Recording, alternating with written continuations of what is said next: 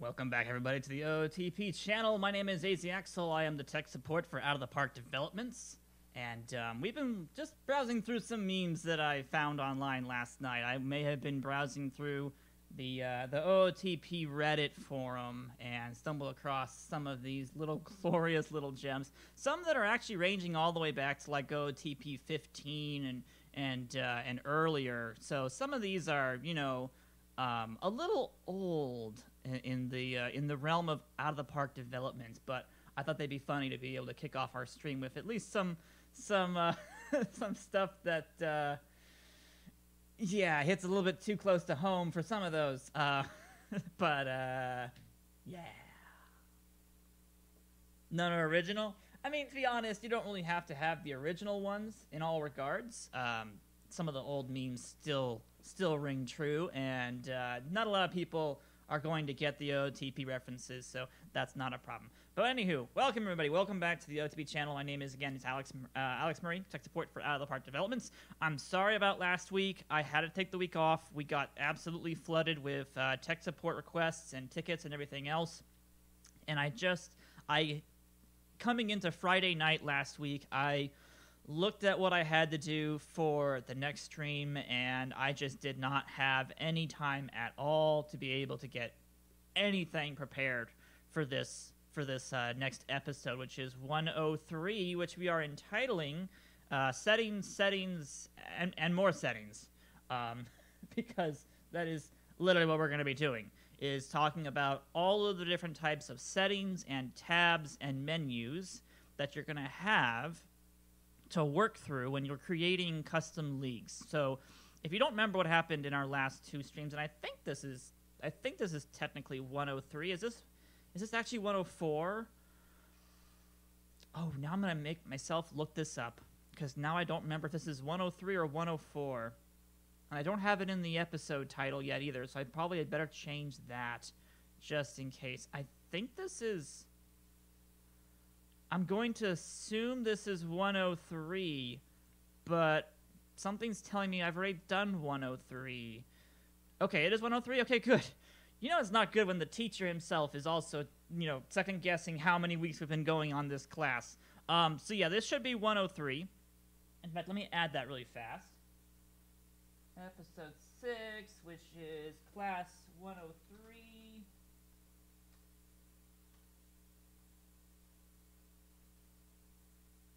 There we go. There's the usual Alex pause in the middle of the intro, fixing something before we get started. Okay, so yes, episode 6, also known as Class 103, is going to be taking us through the guts of the machine.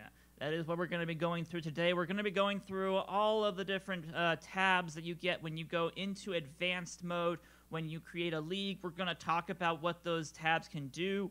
Some of the features that you can get and be able to utilize in your leagues, and then we'll be answering any questions you guys have. I hope that you guys had time to be able to do some of the homework we had that was scheduled 2 weeks ago. That was the design your own custom league. It can be as extravagant as you'd like it to be, or it can be as simple as you want it to be, but just being able to get your first league created and be able to see that in action would be really, really cool. That was your guys' homework. I hope some of you decided to go ahead and take me up on that homework offer and actually made a league for yourself. I know some people play OOTP just for the perfect team mode, but the single player mode is just really, really good. And if you just get into it, it can become such a nice feature to have in your arsenal, being able to understand not only the game, but also being able to do Matron forgot. Oh dear. He trashed it 3 times and completed it. Yes! There you go. See, that's how you do it. No worries, Matron. I know you're streaming, so you have excuses. You're working full time. There's a single player mode? What? What is this? What is this single player mode you speaketh about? So yeah, let's go ahead and jump right into it then at this point. So last week, or 2 weeks ago, sorry, last episode, we talked about creating leagues, kind of just the basics of creating leagues in terms of what process you're going to go through with your just the league creation wizard, pretty much. And then we kind of skipped through some of the tabs here on the right.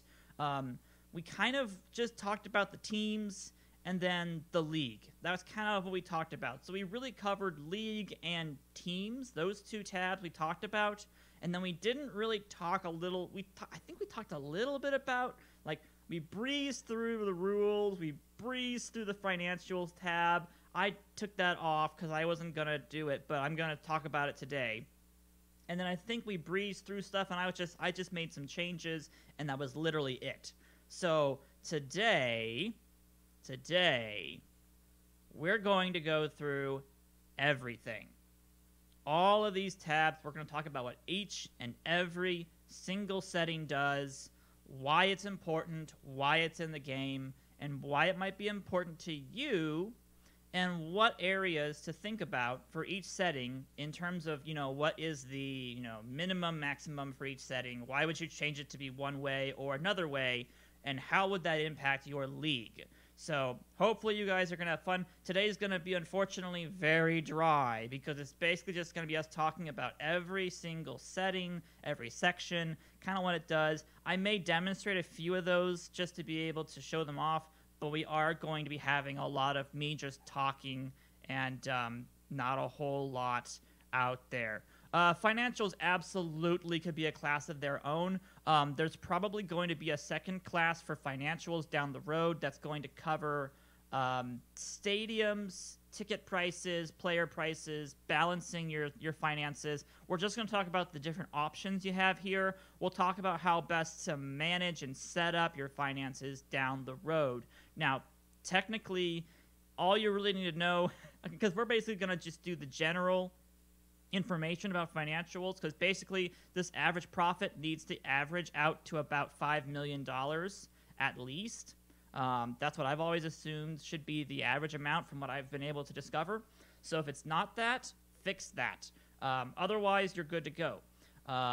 If it's too high, though, you can have problems there too. But that's kind of what I've always discovered, is that that's a pretty easy one to be able to generalize. But then we will have a more in-depth financials class. That'll be in probably the 200 or 300 series classes. So that's down the road. We'll be probably starting a game and then starting up the 200 classes, and we'll be covering all of that information in the 200 classes, what to do when your league is started, maintaining your league, making sure it's working correctly, and then demonstrating leagues live. That will be our hands-on work, which is going to be the 200 series for classes. And then when we get into like the really extreme stuff, which is going to be, oh gosh, I have to research on this too, but I'm going to cover stuff like almanacking. I'm going to try to see if we can do an online league class. I have to get up to speed on that really quickly, though, so I know exactly what I'm talking about. Not that I don't know what I'm talking about. I know the general gist. I understand the general settings, but I have never mastered that part of OTP, so that's something that I need to do. But for today, guys, it's just going to be the tabs. So let me go ahead and review chat, make sure that people are up to speed on stuff and no one's asking me questions that I haven't heard of or haven't been able to answer yet. So if you've got questions, please feel free to shoot them my way. I'd be more than happy to be able to answer any and all questions you guys have, as I technically am the tech support. So that's literally what they pay me to do, is answer your guys' questions. Let's see. So Djo says he's going to start up a league really soon. Very cool. Very cool. Can only build the team through Rule 5 and drafts. Ooh. Are you going to think about turning off trading, Djo? Is that what you're going to be doing at that point? Turning off all of the trade settings? Because you technically can do that. You technically can go into, I believe it's options. And you can actually turn off trading. Maybe it's not an option. Maybe it's someplace else. I know it's in one of the settings areas. We'll probably be covering it in a couple minutes here. Maybe it's rules? Is it rules? I think it's rules. Yes, rules. Player trades. You can actually turn off player trades and make it so that way it's only the Rule 5 draft and the amateur first-year player draft that you can get players from. Although you'd have to turn off free agency or something else like that to be able to go around that as well, but that's kind of iffy. So Yeah, trades can happen, just not for you. Oh, okay, cool. So you're going to have a personal restriction. Cool. Cool, cool, cool. Going to trade all salaries and vets for prospects to start. Very nice. I like that idea. Let me see. Gamba had something. Magus. I did add an independent league to my long-running save, but I screwed up MLB 2 by scheduling the expansion draft for 2025. Ooh. It's now the 2039 season. You got around it by going into the league calendar and force scheduling an expansion draft. That's good. Yeah, at least you got that fixed, Gamba. It's still the notification for that 2025 expansion is still there and it isn't going away. Yeah, unfortunately, if you do something, if you do set up something in the events section and it's incorrect, sometimes those can be a little bit tough to get rid of because they still are like pending. And unfortunately, there's no really good way to get rid of those outside of, I mean, you can go in and delete them. If you're in commissioner mode, you go to the event list, you can delete those. But sometimes they don't want to be deleted if they're actually still active. So I don't know if that would actually be the fix to that. And Chaos Demon is someone who bought this game only a week ago. It's insanely in-depth, and I love it. Awesome. That's great to hear, Chaos. This is one of those games where if you love baseball and you love statistics and you have 4 hours to kill, you're going to look up at the clock and it's going to be 8 hours, and you're going to be at 4 in the morning wondering why you're sitting in front of your computer while everyone else is asleep, and your life will never be the same again. That's just what happens, unfortunately. And then your hair grows long, you get facial hair growing out, and everyone wonders where you've been for the past couple of months, and you realize that you don't have a life anymore. That's what this game does to you. It only shows me 2019 things. Yeah, I don't know if is it like still showing up on the league menu, like expansion drafts. You know, having to go to the expansion draft event. Only 8 hours. Only 8 hours. That's true. I think there was one time I actually played OOTP. Maybe, I mean, I took, you know, like meal breaks and, you know, bathroom breaks, but I think I may have played OOTP straight for 2 days. I'm dead serious. I was not in a good place, like, 3 years ago. Not like mentally not in a good place, but I just didn't have any. I was financially okay, but my work was every so often, so I had like weeks at a time where I had nothing to do, so I filled it with the OTP because I didn't have a social life. So I'm much better now. Don't worry about that. I'm much better now. But there was a time where I would go, maybe I would just, you know, like, I don't feel like sleeping today. So I would just go another 12 to 24 hours and just, you know, keep going. So, yeah. Now you know a little bit about why I have so much experience and knowledge about this game. So this quarantine has been like an absolute perfect excuse to be able to say, oh, I just want to keep playing because, you know, I don't have anything else to do. There's no alternative jobs out there, right? There's it's just me in the game now. I can make whatever I want. Let's see. Lost it so many weeks without realizing it. Yeah, you lose so many weeks and months without realizing just how much you're playing, and then you look back at your hours on the game and you're just kind of like, oof, I need to go see the sun, whatever that's called. I think it's the sun, right? Yeah, the sun. I need to go see the sun. And then I've heard this rumor that there's something called the moon. Whatever the heck that thing is. I gotta go see that next. Let me see. Let's see other questions we have. I haven't done an OTP online league in years, even though it wasn't the normal kind where everyone sends exports. I'd have them post on a forum the stuff they'd want. That's a cool way of doing it, Magus. I had an online league with a friend of mine. I actually streamed it once, I think. A friend of mine named Jesse Friedman, we did a Rockies versus D-backs stream because he's a D-backs diehard, and I used to be a D-backs diehard, now I'm just a D-backs fan, but I'm a Rockies diehard, so he had us do a fantasy draft for those two teams, and I think I was winning.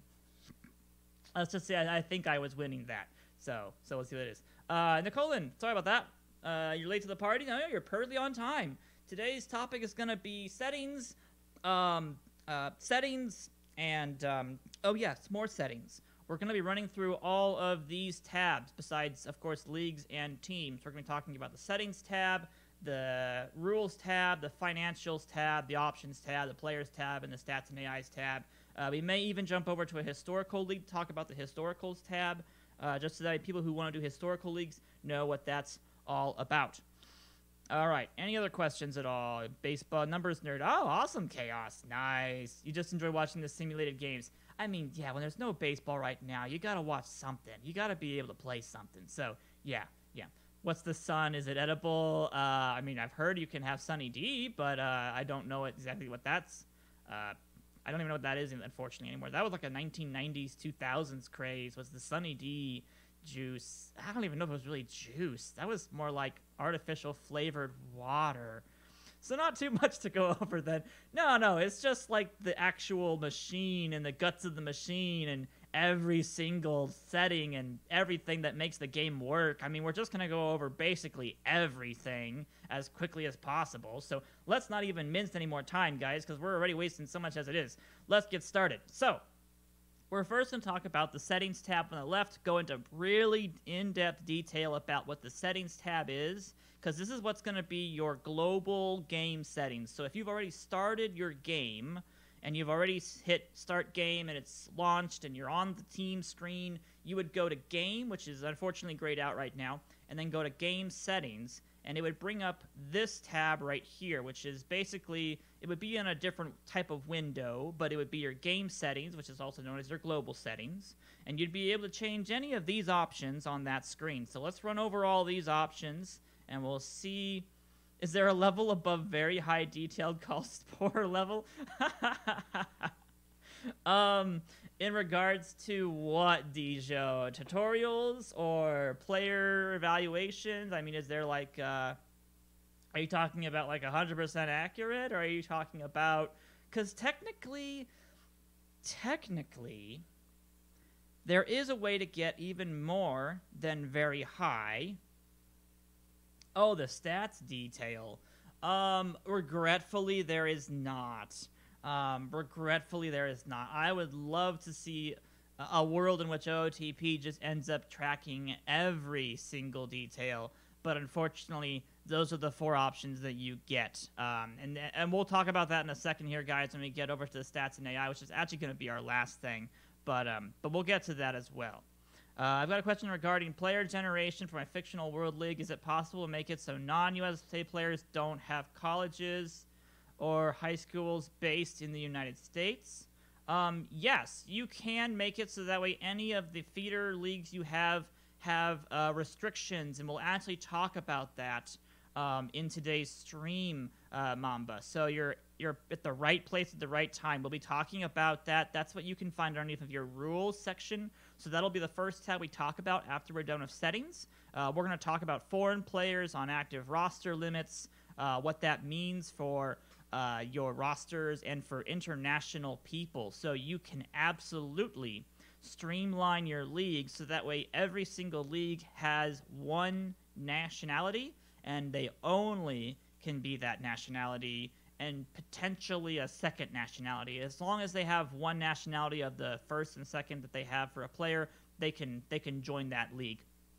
That's actually one of the really cool things you can do with custom leagues, is you can make them so that way there are international, not borders, but restrictions, which can be really, really cool. Do individual pitch ratings play any role in the sim? In regards to how good a pitcher is? Because yes, technically we've already discovered that, I mean, we already had an entire stream about, does a pitcher need to have 3 pitches to be able to be a good enough starter? But at the same time, yes, individual pitch ratings do play a role in sims, because those end up going into your pitcher's stuff rating. And that's extremely important in how well they will dominate most batters. I don't know if the game individually will say, oh, this is, a 5-star pitcher, but he has 1 bad pitch, so whenever he throws that 1 bad pitch, it's going to get hit to the moon and back. I don't know if the game goes that far. I'd have to ask a developer about that. How detailed does the game go for actual individual pitch by pitch? Does it change the rating of the pitch depending upon what is thrown?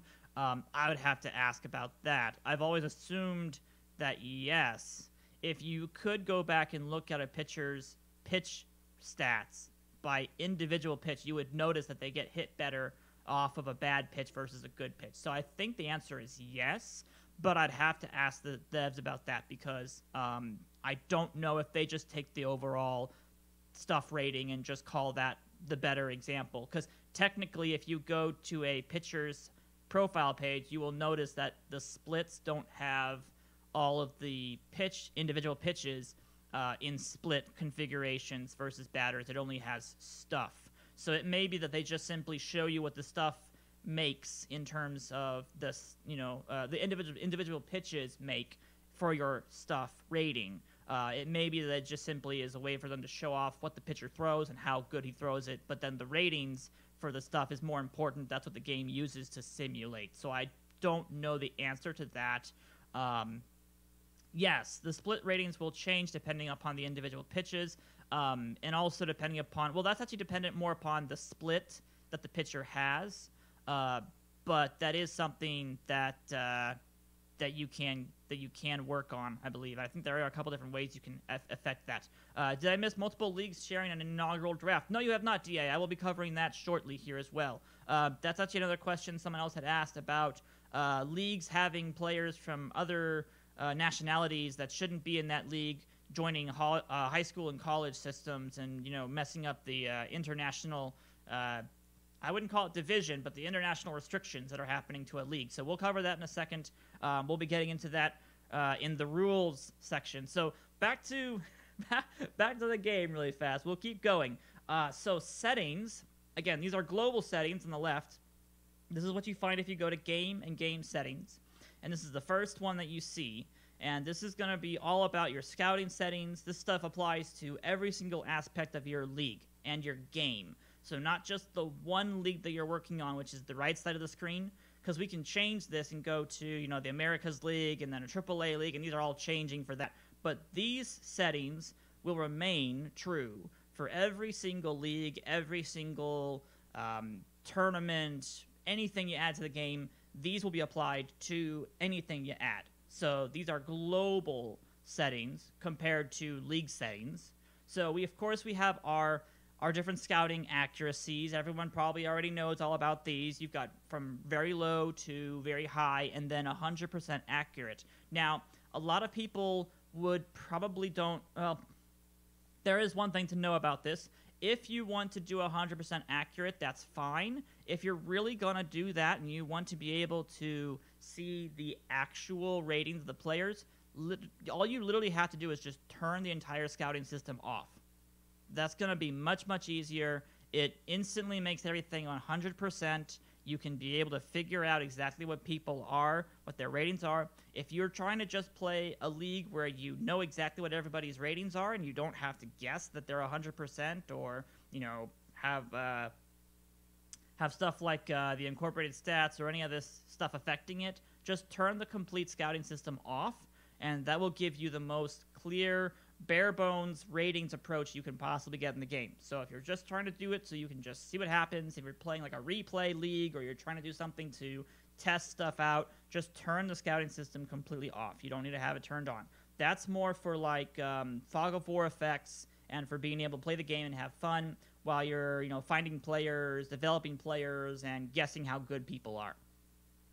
So I found that high is probably good for new beginner players. Normal is probably going to be great for average to even veteran players. And then if you really want to challenge guys, if you want to be challenged by OOTP, go to very low. I'm dead serious. I'm absolutely serious. Try it out once and see how much of a curveball very low scouting accuracy does for you. Because it is the biggest handicap you can get in the game, is not being able to know exactly how good your players are, or maybe over-guessing how good a player is because your scout's having a hard time being accurate. This just compounds the issue when you have a bad scout as well. So if you want a real challenge, go with very low. Yeah. How does that overall scouting accuracy interact with the skill rating of your scout? It does... how does this accuracy affect the AI? Unfortunately, Mamba, it will not affect the AI. the AI does not use scouting as far as I'm aware. The AI uses a pre-programmed coding system to be able to make sure that they don't have to do a whole bunch of coding for every single scout that's on every single AI team. It would take way. I'm assuming it would take way too much processing power for the game to have however many teams you've got have to do their own scouting and manage all of their decision making based on the randomness that each scout would develop. In terms of how does this overall scouting accuracy interact with the skills rating of your scout, I'm assuming it's a compounding, some kind of a,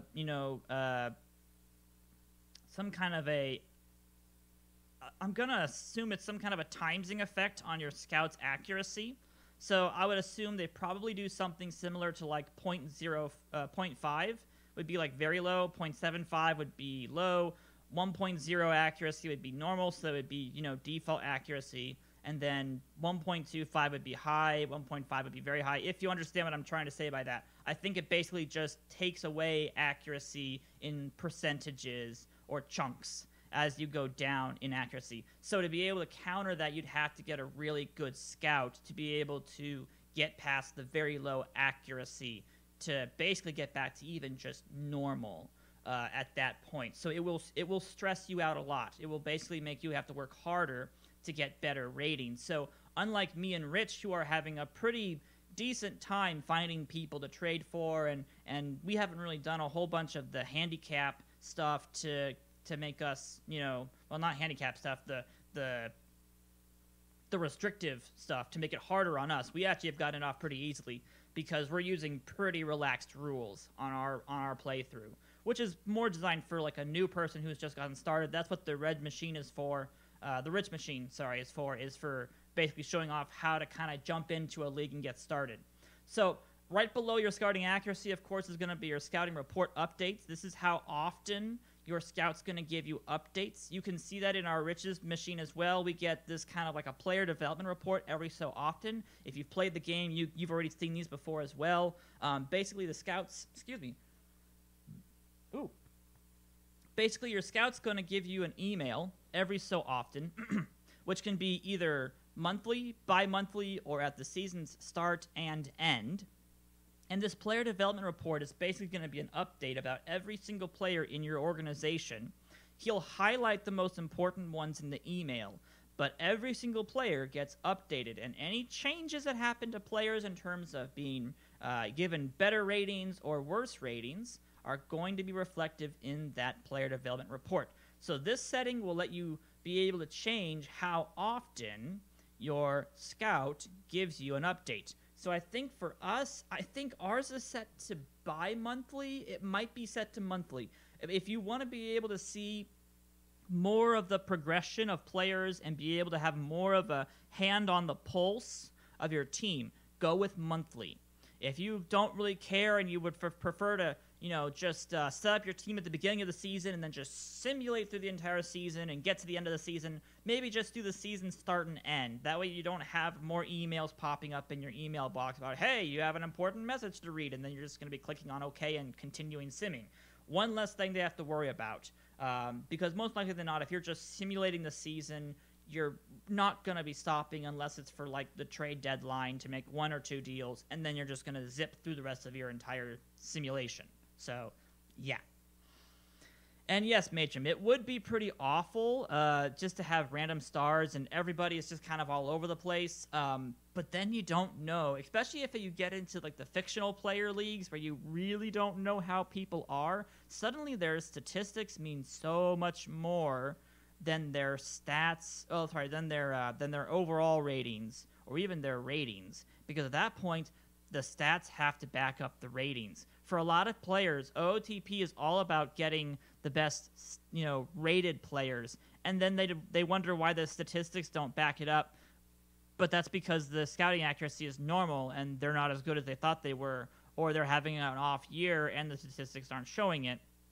But then, these people, who are like, oh yeah, I had a really good rated prospect coming out of college, and he had bad years in the minors and he lost all of his ratings. Well, that's because the statistics are what's going to drive all of the ratings. Sometimes not so much. Sometimes it's dependent upon, the matchups they have and whether or not they're just, in a slump or not. But sometimes looking at the statistics does have an impact.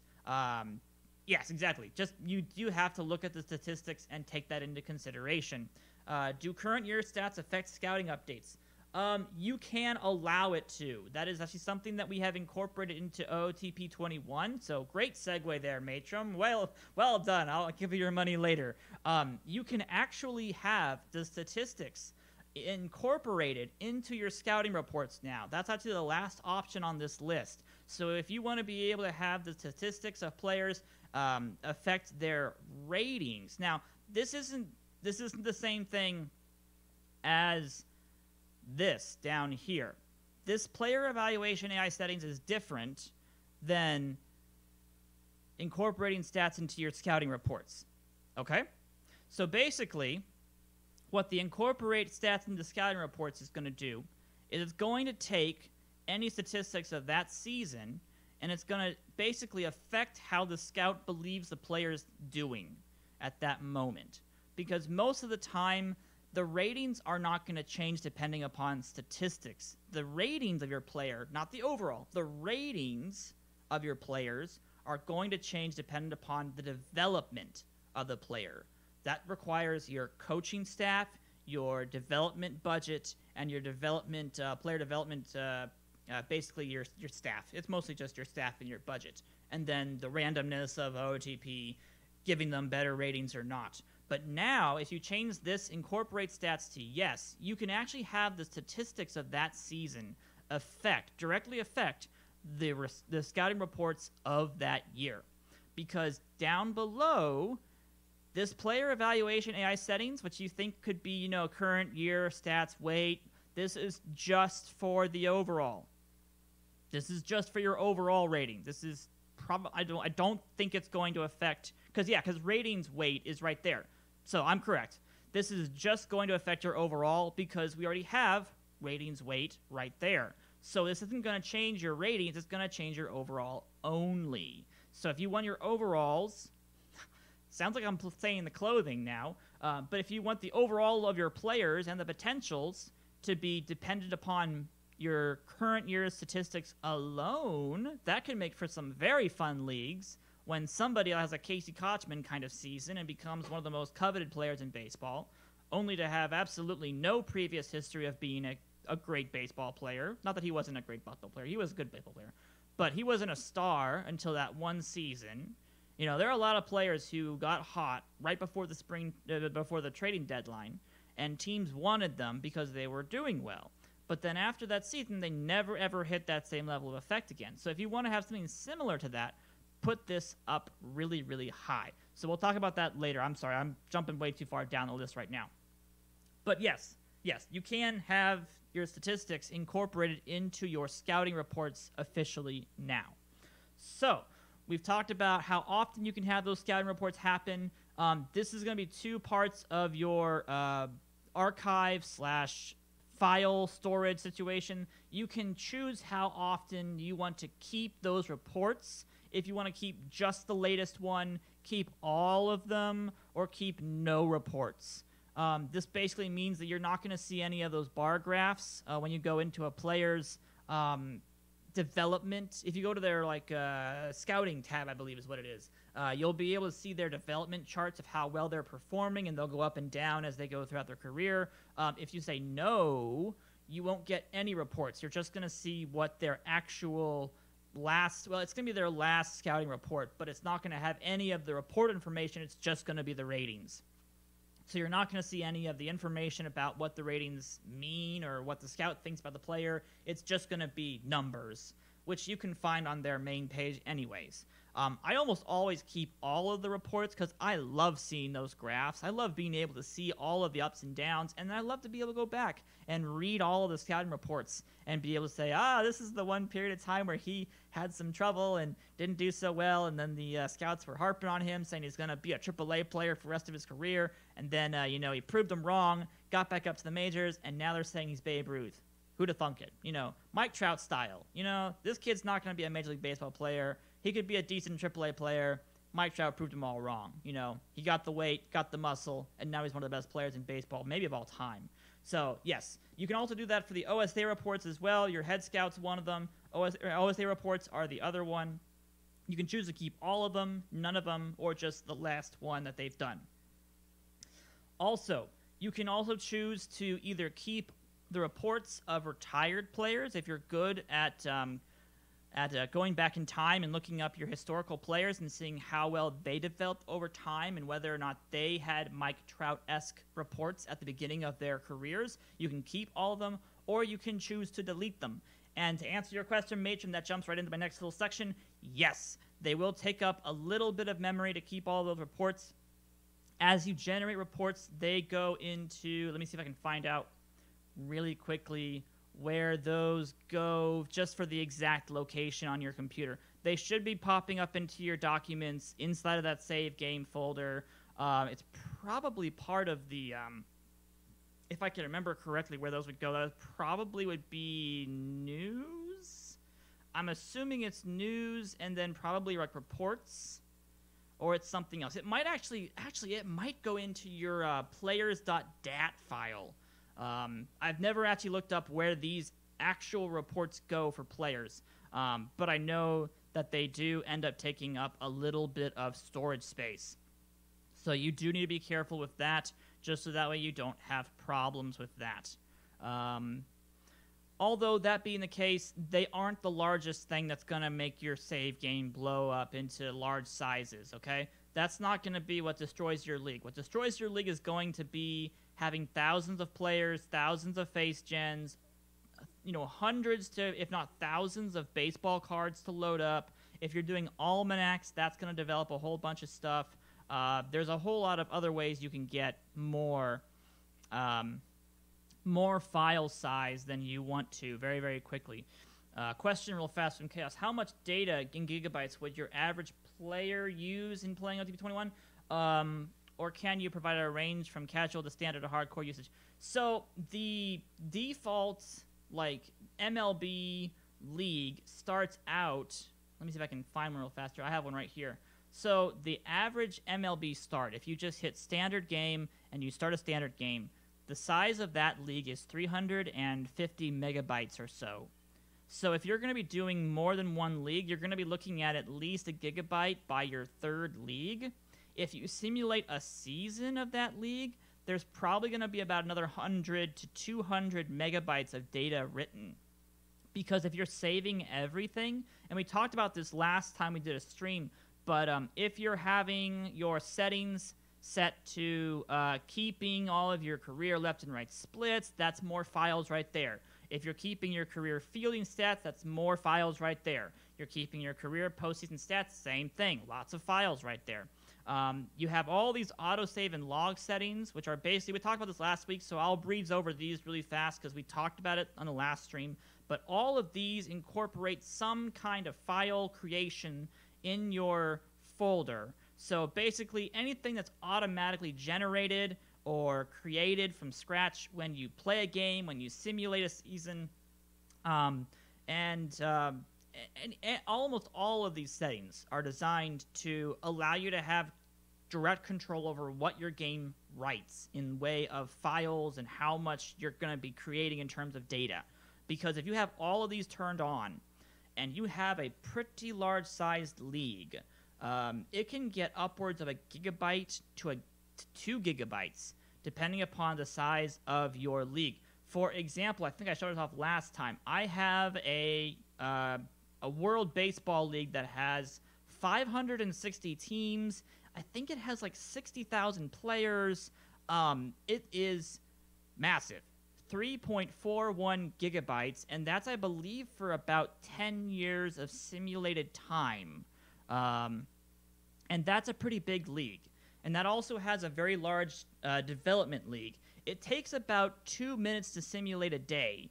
No, it takes about 60 seconds to simulate a day. It takes a while, though. So, just for reference sake, and Gamba, there you go. Magus has another example that's a similar one into that. That's about 20 years into a development right there, and that's 3.5 gigabytes strong and counting. So, depending upon what you save, you can knock this number down. technically you don't have to save everything. This league saves everything. So if you turn these all off, you can drop this number down a lot, and you won't have problems. But then again, if you're playing any other game right now, any other modern game right now, I mean, we all know about the whole entire Modern Warfare, what was it, 40 or 50 gigabyte update patch they released. So the size of games really isn't going to matter as much. You can also technically get an external hard drive or a secondary internal hard drive, and you can run that to be able to play the game. I do that personally. I try to keep as many of my save games actually on a secondary solid-state hard drive, so it's separated from my rest of my computer, so it won't crash. Hopefully, it won't have any problems, and I have them all backed up that way. But it's also because I work for OOTP, so I need that kind of backup potential. Okay, anywho, so that's good. I'm glad we talked about that. That was a good question. Let's see. Anyone else have any questions at all? I'm up around 700 gigabytes of my 1 terabyte hard drive. Yep. A separate hard drive for OTP. Oh, only that's living. I mean, it's small. It's my original operating system hard drive that I formatted after I got a new one. So, you know, technically, I had a solid state, I got a bigger one, and then I just made the secondary solid state turn into an OOTP drive because I needed that speed. Yes, I am the technical support member for Out of the Park Developments. So if you have any questions at all, I'm probably the person that you're going to get, you know, rodeo into to talk to. So, yeah. This game is like the ocean. No one has ever really seen the bottom depths. Actually, Dijo, I have seen the bottom depths. I have seen the bottom depths of a league that had 300 years of simulated time, and I'm guessing that if I had gotten all of the files, because I only got the .dat files, which is just the default files that run the game. I didn't get any of the reports. I didn't get any of this stuff. I'm guessing that league was probably upwards of probably 20 to 50 gigabytes, depending upon what that gentleman was saving. He had gotten to us in support because his league was crashing. Yes, less shock face. But we actually got the league working because we were able to purge all of the deleted players and anything else that had been, you know, retired / deleted, and it made the league work again. So he got he probably got another 50 years out of the league, but once you get to a certain point, there actually is a limit for the memory of OOTP. I have seen the bottom. There's no color. Everything is white, and they all look like aliens. That is very true. That's very true. All right. Let's go back up to the top. We have more stuff to cover and not a lot of time to do it in. We've already been live for almost an hour. Okay. Anywho, player rating scales. We're going to be jumping all over today, guys. I'm sorry about that. Of course, everyone knows the player rating scales. If you don't, this is what they can basically look like. This is what you're going to see when you go to a player's profile page. You can either see no ratings, and then it's all about their statistics. That's basically the completely blind playthrough. 1 to 5 is really hard. Basically, they're from really hard to very easy. 1 to 5 is very hard because that means that Mike Trout might be a 5 in home run power, but you might also have Mike Moustakas as a 5 in home run power, and Joey Gallo would be a 5 in home run power. But also at the same time, somebody, maybe like a Nomar Mazara, might be a 5 because he's not a 4, because 4 is, barely above average. So when you start to compress the rating numbers or the range of the ratings, it becomes harder and harder to understand how good a player actually is, because suddenly there's a lot of 5s, and then there's a lot of 4s, and maybe there's a lot of 2s and 3s as well, and there's probably a good amount of 1s, but not really that much 1s. But most people will use, at default, 20 to 80. That is what officially MLB uses. So MLB uses 20 to 80. Some people like to use 1 to 100. I do, personally. That's if I'm trying to have fun. If I'm trying to have fun, I'll use 1 to 100. If I want to have pain and suffering and a really bad time, I will use 2 to 8 or 1 to 5. So if I'm feeling really bad about myself, I will use... I'm just kidding. 1 to 5 is just very, very hard. As Musha probably found out, it's very, very hard. 20 to 80 is perfectly fun. Oh, yeah. Oh yeah, 20 to 80 is fine. That is default standard. 20 to 80 is good. That's what MLB scouts use. I would say it's fun. 1 to 5 and 2 to 8. Those are the ones that are not so much fun. Basically, 2 to 8 is what scouts used to use in the old days. I think some still use that, but they just added another number to the end to make it easier to kind of discern between, say, somebody who's a 71 versus someone who's an 80. Because otherwise, if you have someone who's a 75, that might get up to an 8 versus being a 75 compared to a person who's an 80 who actually is more like an 84. So there's just less opportunity to understand what 2 to 8 means, what 1 to 5 means. Once you get up to like 1 to 20, 1 to 20 is pretty it's okay. You can get away with it. But yeah, if you want to have some in quotation marks fun, try like 1 to 10. See how you fare with that. You can do that, of course, for any of these 3 different ratings. That's their current ratings, their potential ratings, and their other ratings. Now, this does not affect the overall ratings, okay? Just so everybody understands, these are not your overall ratings. These are just the individual ratings. This is going to be contact, gap power, avoid Ks, speed is going to be other ratings, I believe. Fielding's going to be other ratings, unless those are the personality ratings, which they may be personality ratings. No, not personality. That'd be something else. Doesn't officially only go up by 5s in the 20 to 80s. The 20 to 80s on the current ratings and potential ratings are 20 to 80 increments of 1. What you guys are asking about is the overall ratings in terms of having the values go up at increments of 5. That's right. Anything that doesn't have a potential rating is an other rating. That's right. Thank you, iRock. That's right.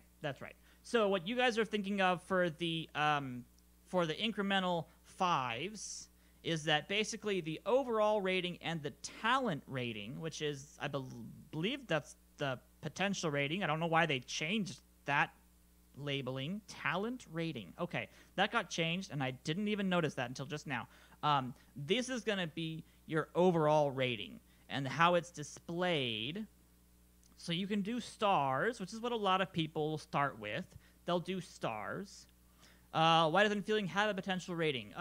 Fielding is more so a familiarity rating. It's going to be whether or not a player has the fielding statistics to be able to play a position. I wish there was a way that you could have, like, fielding ability have potentials, but then it's really hard to judge how well someone would do at a different position if they could improve at a position without actually seeing it be done in person. You're not going to see a whole lot of players do the Ketel Marte or even the D. Gordon effect, where they suddenly go from second base. Well, actually, we've seen a lot of people go from second base to center field, technically. Shortstops have been converted from shortstop to center field and back and forth for a long time. But that's normally because they'll have good arm regardless. And OOTP's done a really good job of making sure that if it's a shortstop, they probably have good arm regardless in the outfield. So we've tried to make sure that if it's a person who has really good arm, like, for example, Manny Machado. If you remember playing PT20, Manny Machado was not a great third baseman, but boy, could that guy play the outfield. Manny Machado had amazing outfield ability in PT20. I had him play left field and right field more often than I had him play third base or shortstop because his arm was better than some of the outfielders I had, and his outfield fielding and air was just fine. It was a little bit above average. So OOTP has tried to make sure that all of the infielders, like Trevor Story, I think even technically Nolan Arenado has got good outfield arm. If they have good infield arm, we've tried to make sure they have good outfield arm. So if you try to convert them to a different position, they at least have a chance to be able to play that position. And then if there's any records or statistics about a player playing in a different position, like Jeff McNeil's a perfect example. Thank you, Hyde One Cooch, for that. That's a perfect example of a player who's been played almost everywhere. We try to make sure they have at least some ratings involved for that position.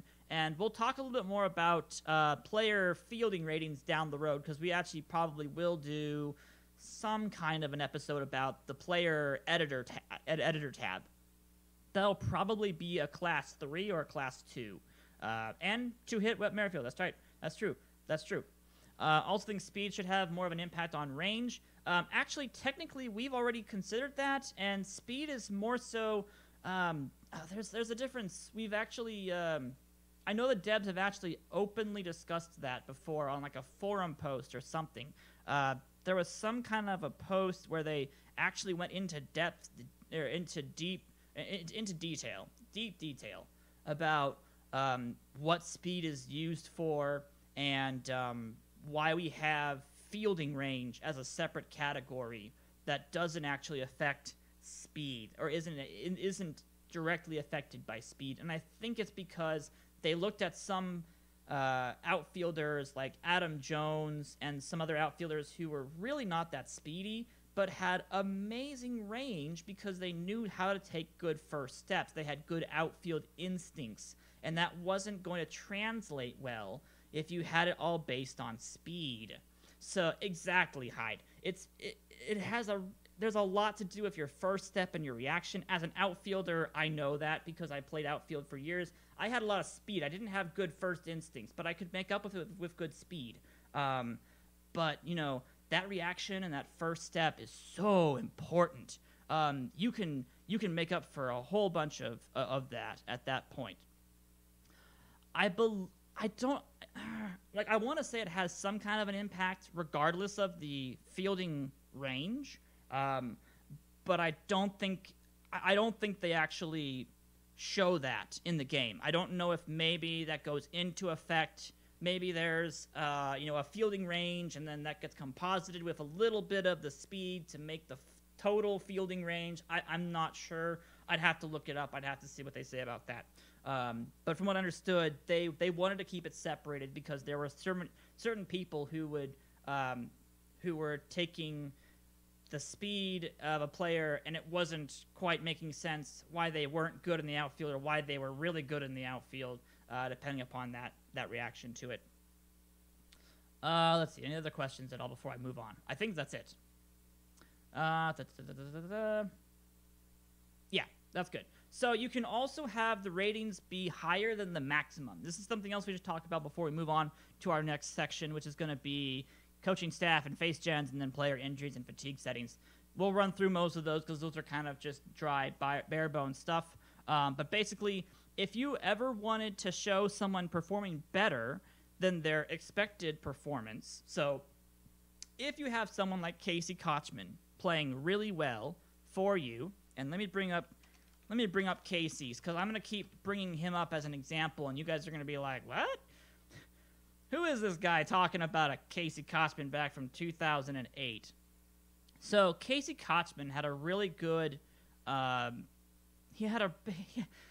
really even wasn't that great. It was just that he was somehow really, really valuable for a short period of time in 2008 when he was playing for the Angels. He was batting .287. He had 12 home runs. He was expected to have a new all-time high in home runs for that season. And he did. He actually had a very good year. But he got traded from the Angels to the Atlanta Braves. And I don't even remember who they traded for him. I know they did... who was it? I know they traded somebody... Oh, that's right. That was the Mark Teixeira deal. So they ended up trading Mark Teixeira for Kochman and Steven Merrick. And Mark Teixeira, of course, goes on to be a pretty big person later down the road. His defense was great. Yeah, he had a great year that year. Yeah, he was really good. But basically, if you have an example like that in your league where somebody comes out of nowhere and starts hitting lights out and starts doing a really good job, and he hits his maximum ratings, but he's really better than his maximum ratings, you can change it so that way people can go over their maximum ratings. So if you have somebody overperforming, it will show that overperformance in the ratings if you turn this on to yes. So just so you guys are aware of what that does. Because I know a lot of people don't know what show ratings greater than max is supposed to be used for, but that's what you use it for. You use it for people who are better than their performance is currently in terms of their ratings, and it'll show it that way for you guys to be able to see that. Now, let's talk a little bit about all player ratings and the overall ratings. These are two different things that a lot of people have questions about. The first one is all player ratings are displayed relative to the current selected league, or currently selected league. This is vital. If you're going to have more than one league, or if you're going to have minor leagues, this is super vital to be able to see what a player's ratings are relative to the current league they are in. So if you have an international league and a major league, and you go to your international league and you still have your displayed ratings relative to the major leagues, everybody in that international league is going to be 2 stars or below. Everyone's going to be really bad.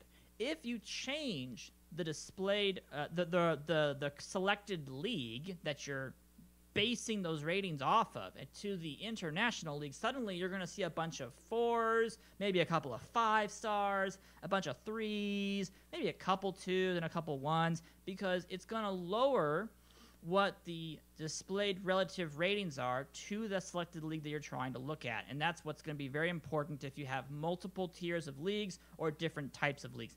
Make sure you're aware of that. Make sure you know how to be able to use that. And then the last one for player rating scales is going to be the overall rating based on all players, not positions.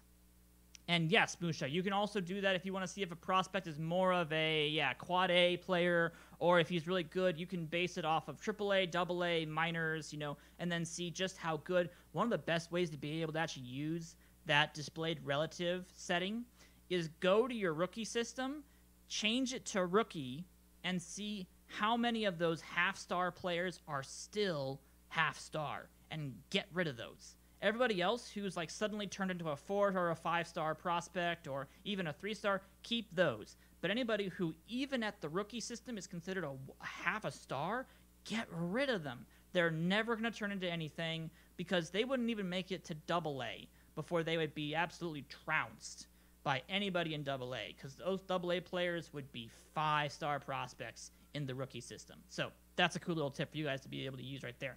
So the overall rating based on all players, not positions. This is a good way to be able... It doesn't cause problems going back and forth. No, because basically what you're doing is you're just looking at the players in a certain level. As long as you don't go to your major league and try to view them based on, the rookie system league level, because everyone would be 5 stars at that point. Even, your worst major league player is going to be a 5-star. But as long as you're just looking at the levels that the players are playing in, you can even go up and down a little bit. You can go to your rookie level tier and then make it be saying like AA or AAA and see if anybody is, considerably good for a AAA or AA league.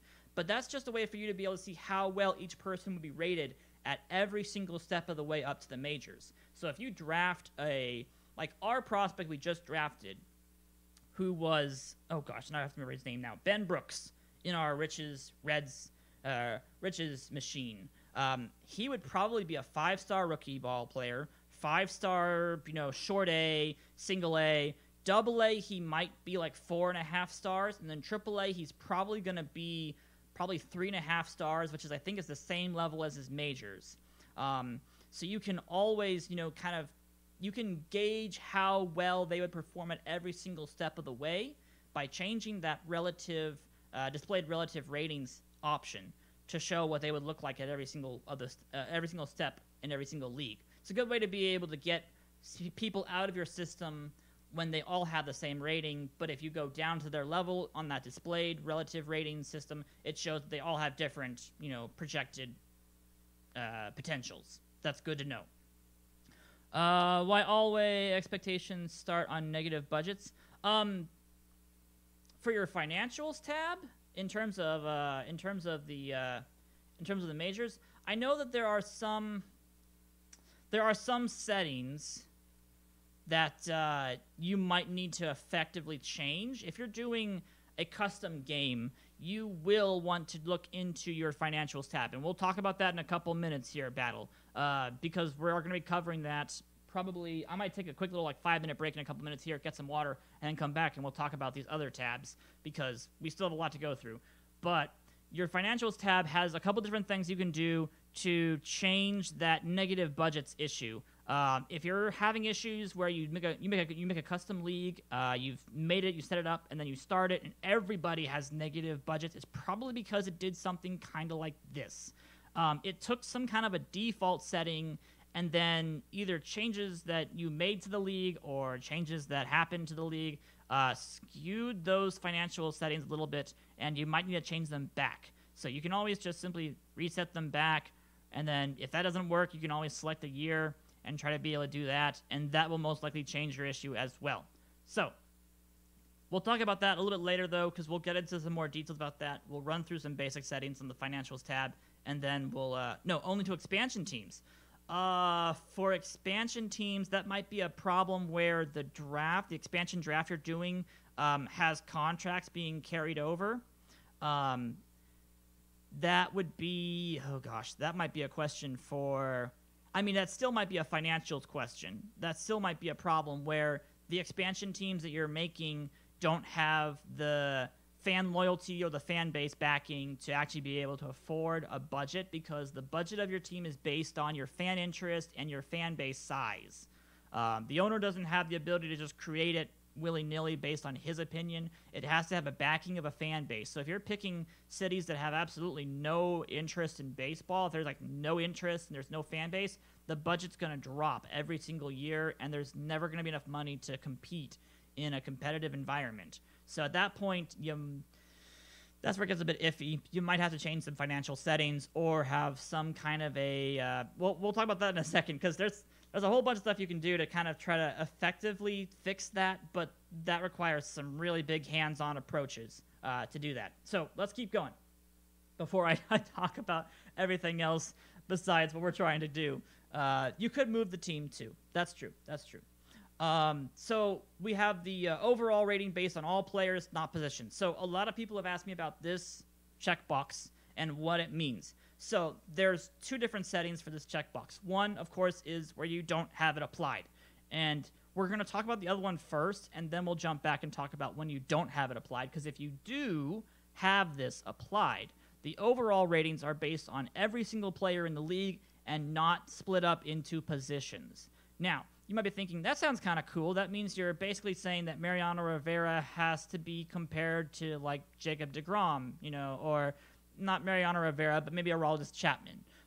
That could lower some people's, overalls, dependent upon, whether or not they're on par with really good positional players. But here's the problem. Here's the problem with that. Catchers do not like that, okay? There is no catcher in the world that can compete with a top-tier shortstop, okay? The best catcher in the league right now is JT Realmuto. If you check that on, JT Realmuto goes from a 5-star catcher to like 3.5 stars because he does not compare well when you compare JT Realmuto, the best catcher, to like Francisco Lindor, the best shortstop, and Javi Baez, the best. Well, he's technically a shortstop too, but maybe you play him in second base and he's good there. But, Freddie Freeman and JT Realmuto are not comparable. They're just not. We've tried to balance catchers out so that way they're not completely, destroyed on their overall ratings if you try to compare them to everybody else. But there are not very many good, amazing Gold Glove and amazing Silver Slugger. I mean, sure, there's Silver Sluggers, but, like home run, just like 40. We don't have Mike Piazza or Ivan Rodriguez anymore, guys, okay?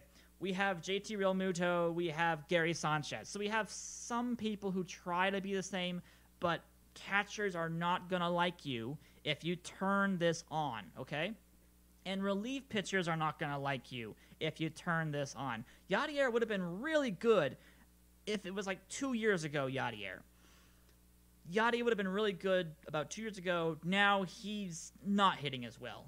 He's still an amazing fielder, outside of the fact that there's so much stickiness on his chest protector that balls stick to it. Yeah. Anywho, yes, if you want to have that turned on, it's cool to see what it will do to the overall ratings of players then it streamlines everybody into one big group, and suddenly you have your top tier players. So here's a better way of explaining that. If you are doing a fantasy draft after starting up an MLB league, you start up an MLB league and you want to be able to do a fantasy draft, and you notice that Aroldis Chapman is at the top of the list, the 5-star relief pitcher, and then there's this guy out of Pittsburgh, a relief pitcher, who's second on the list, 5 stars. And then you see JT Realmuto, 5 stars. And then you see, Mike Trout, 5 stars, of course. And you're like, okay, hold on.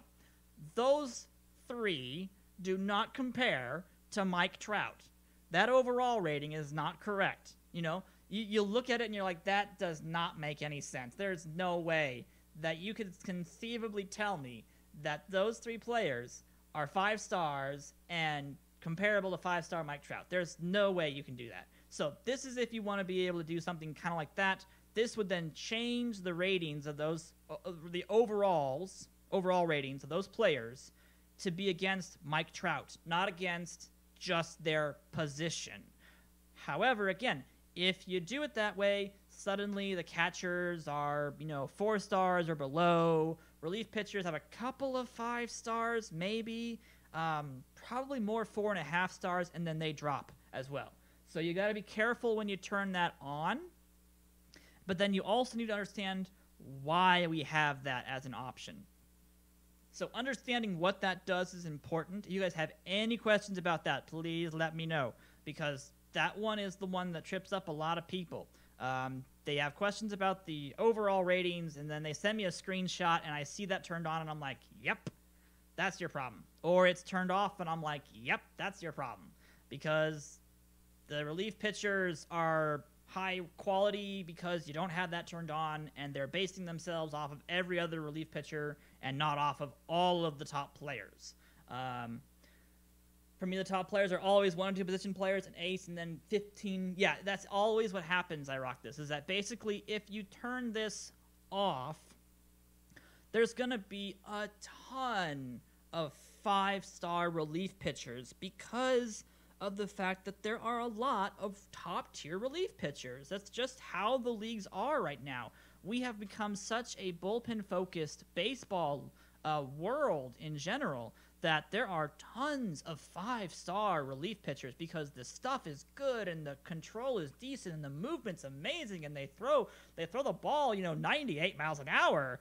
I mean, how would we not rate them really, really good if they weren't being compared to starting pitchers, hitters, Francisco Lindor, Mike Trout? If they were compared to other relief pitchers, they're definitely 5 stars. But if they're compared to all players, not probably going to be as many 5 stars if you want to be able to do that. Yes. Oh, yeah. Well, technically, the contracts given to JT Realmuto are based off of his WAR, his ratings, and his statistics. So, unfortunately, you're not going to be able to really change the way that people are paid unless you change the way that you could change a little bit of the financial settings, I guess, technically. But unfortunately, the overall ratings aren't really going to make a player ask for more money. It's going to be their statistics and how well they played in a season, which is why you can get somebody who underperforms for a season and then drops their demand for an extension like $20 million if they're like a superstar and they have a really bad year. Now, technically, their overall ratings should drop in comparison because the statistics will show that they're not doing so well and everything goes down. But their money goes down because their statistics go down, not so much because their ratings go down. You can still have a person with pretty good ratings, but if they're not playing well, they know they're not going to get money on the free agency because their statistics aren't going to warrant it, and they'll ask for less. So JT Realmuto, definitely worth paying the money, but is he really worth paying the money when you could get Francisco Lindor for the same price? Absolutely not.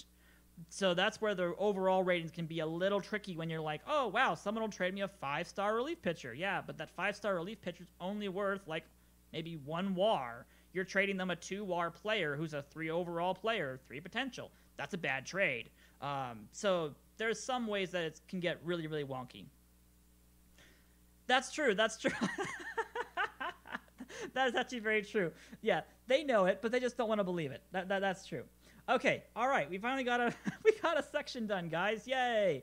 All right, moving on. We'll do coaching staff settings and face gen settings, and then I'm gonna get some water real fast, and we'll keep going.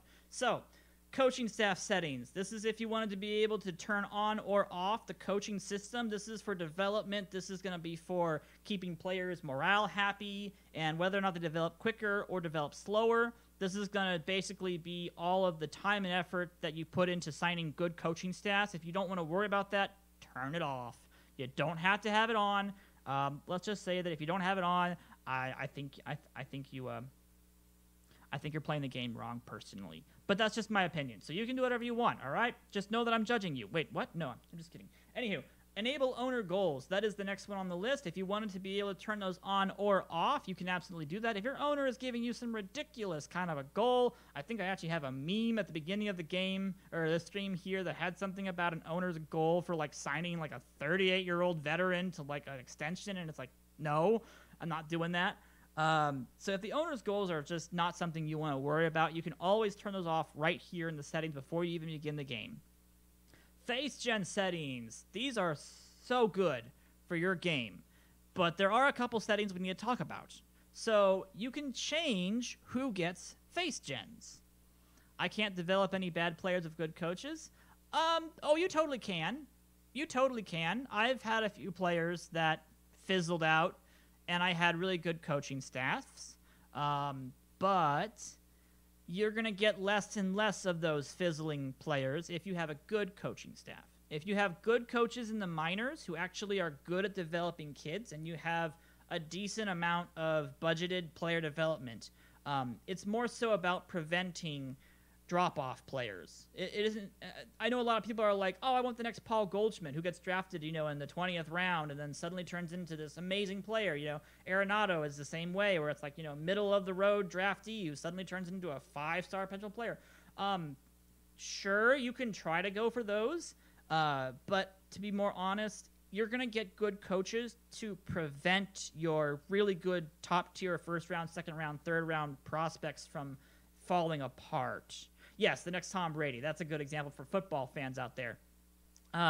You're going to be getting a lot of good coaches and development to be able to keep your players from falling off.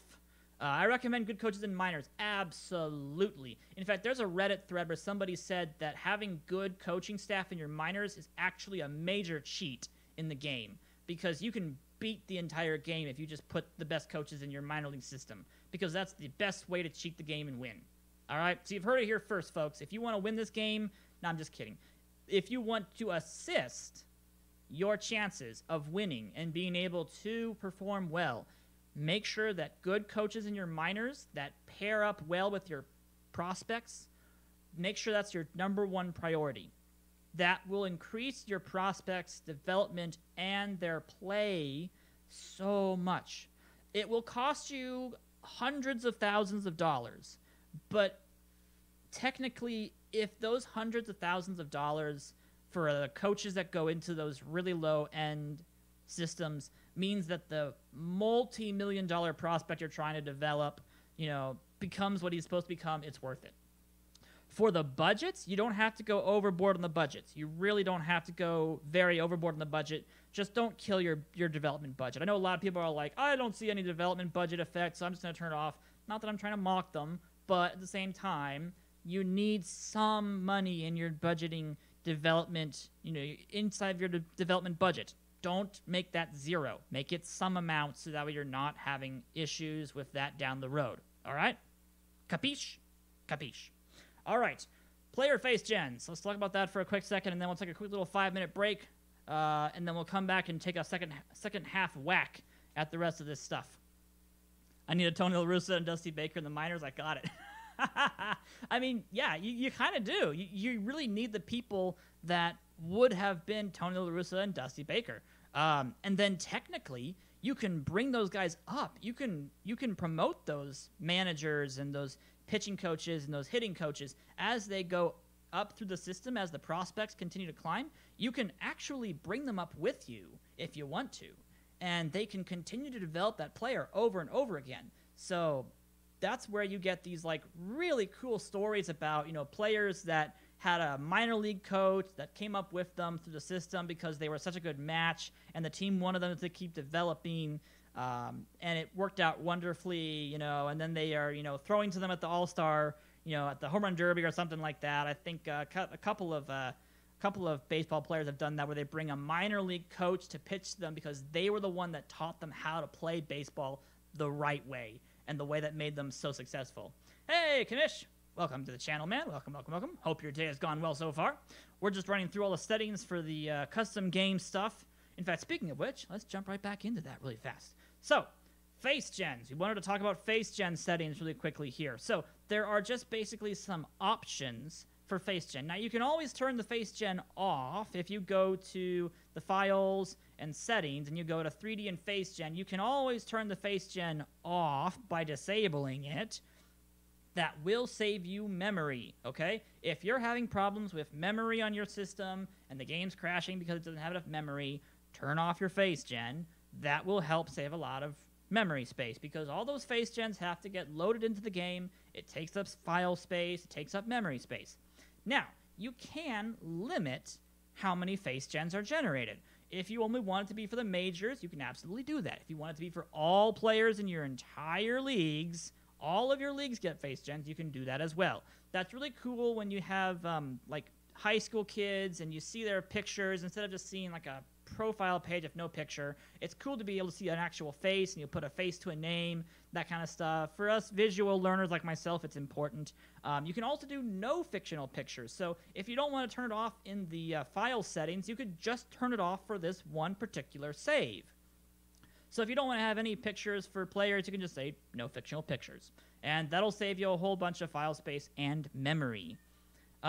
You can also change when face gens are generated. We technically normally do it upon player creation. We generate a face gen, and it takes a long time, guys. If you have thousands of players to make a face gen for, it can take a while to be able to do all that. So some people do it on demand. So this is what happens when you when you go to the scores tab of your game and it suddenly takes it takes like 30 seconds as it has player names up at the top left, and it's like generating face gens for certain pitchers because you've never seen their face gen before, but it needs to load it up now. So that's what it's going to do when it's on demand.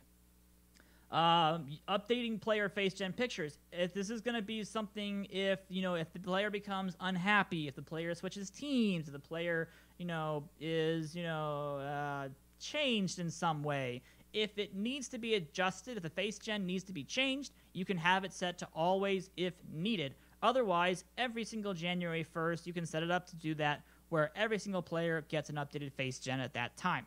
But that does mean that you might have a face gen with the wrong either smiley face, unhappy face, or maybe even the wrong logo on the hat if you haven't updated the face gen for that player and they've been traded. So, something to think about there. You can also change the settings for the face gens for coaches. You can do it for all personnel or none. So if you wanted to not see any of the coaches' faces, that's fine. There aren't that many coaches in the league. This is kind of more like a, hey, you're just trying to get any amount of memory space and file space you can possibly get. Turn it off. It's not a problem. You're not going to worry about it. You're not even really going to see their faces. They're never displayed anywhere besides the coach's profile pages and your staff pages, which is your personnel page. So don't worry about that. You'll be just fine. Okay, gentlemen and ladies, I need to take like a 2-minute break, get some water, and then we'll come back, finish the rest of all of these settings, which is going to be the player injuries, fatigues, and suspensions, personality settings, player development settings, and then, of course, we go into the stats settings, evaluations, trading, auto-saving, and log settings. We'll come back, go through all of that really fast, and then at this point, I'm probably going to have to save all of these tabs for next week because we have talked way too much about everything else, but I love doing that. I love being able to talk about the game. So give me 2 minutes, guys. We'll be right back, and we'll keep going on these settings.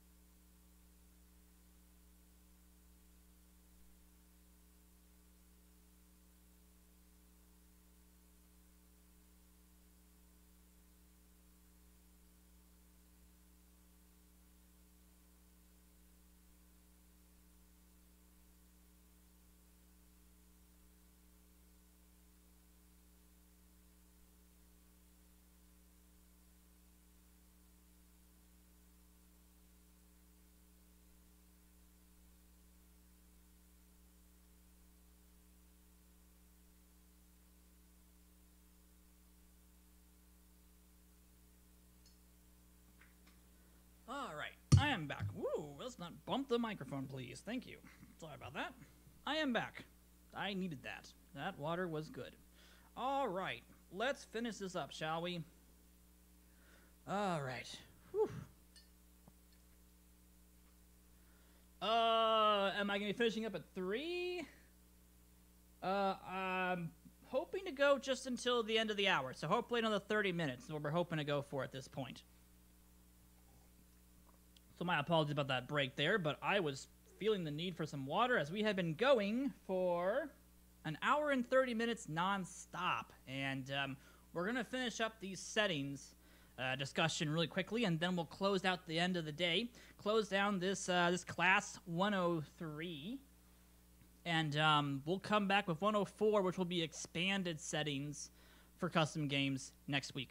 All right, so let's breeze through these so that way you guys can understand what everything does. So player, injury, fatigue, and suspensions, very easy to understand. Basically, you can turn on or off injuries, suspensions. You can also hide the injury ratings of players if you wanted to. Then it's just dependent upon what your information tells you about players and whether or not they are, going to be susceptible to injuries or not. You can also turn off, or not turn off. You can change how often players get injured. So if you want to have it be realistic to modern day 2020 kind of style, you can do high. Now, most people have it set to normal, which is OOTP classic. And that's not even as often as we see in real life. So if you're playing the game and you're thinking the injuries are already a bit too much and you're playing on classic, don't try playing on high, okay? High means that you're going to be having a lot of, he sprained a wrist, he pulled a hamstring, he's going to be out for a couple of weeks, just need some time off. You're going to get a lot of player development usage. You're going to need a lot of depth charts to be able to make this work. If you want to have less of a challenge, go down to low or very low. Extremely low, I've never even tried extremely low, to be honest. I don't even know if that's a new setting or not. I think it's new. I've never seen that before in my life. But if you want to have less of a challenge, more of a beginner's first time, go with something a little bit on the lower end of the injury settings, just so that way you're not going to be penalized by having a whole bunch of players get added to the injury list as you go through your first season. Also, you can have the injuries delayed in terms of their diagnosis. If someone has a pain in their elbow, but they don't know what's happening, it could take a day or two before you find out, yep, they need Tommy John surgery. It's a strained elbow, or a pulled elbow. They tore the elbow and they're going to be gone for a while. So you can have it set to occasionally where that'll happen or never. If you'd prefer to know exactly what happens immediately after an injury, you can have it set to never, and then the injuries will show you exactly what they are immediately after you end the game, or as soon as you're alerted to that injury, it will tell you what has happened. All right, there's also something in here that not a lot of people know about, and that's position player fatigue. And this is a cool one that I always love to fiddle around with, because I always set this to high, personally. I set this to high all the time. Basically, pitchers have already a couple different places that you can edit their fatigue and how quickly they fatigue as a pitcher. You have pitcher stamina, which is one of them. And then you also have, where is it? Relief pitcher stamina and pitcher stamina for generated pitchers and players. And then I believe there's also, the hooks are also one. And then I think that might be it. I thought there was one more someplace else. But there are ways you can edit the pitchers individually for their stamina. But people had asked a while back about positional players like catchers and shortstops and outfielders. They fatigue occasionally. You need to give them a day off, right? So this is a setting where you can actually change how quickly positional players tire and fatigue and need to get a day off. So if you want your league to have a lot of bench players playing and you want to be able to have, people have to learn multiple positions and there's going to be a lot of replacements, set it on high. Average is pretty good. You're still going to see a lot of, days off for some players who are, not playing every single day. But for some people who play every single day, they'll never get a day off on average. Like a Freddie Freeman won't get a day off, probably. But if you set it to high, there's a good chance that Freddie Freeman is going to get 1 or 2 days off every single month. So if you want to, you can change that anywhere from none, they don't get any fatigue, to high.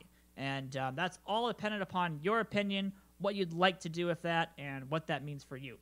All right, suspensions. Again, you can turn them off, turn them on, and then you can change how frequently they happen. This doesn't change what the suspension is about, so you can't discern if this is going to be just a fighting suspension or a PED suspension.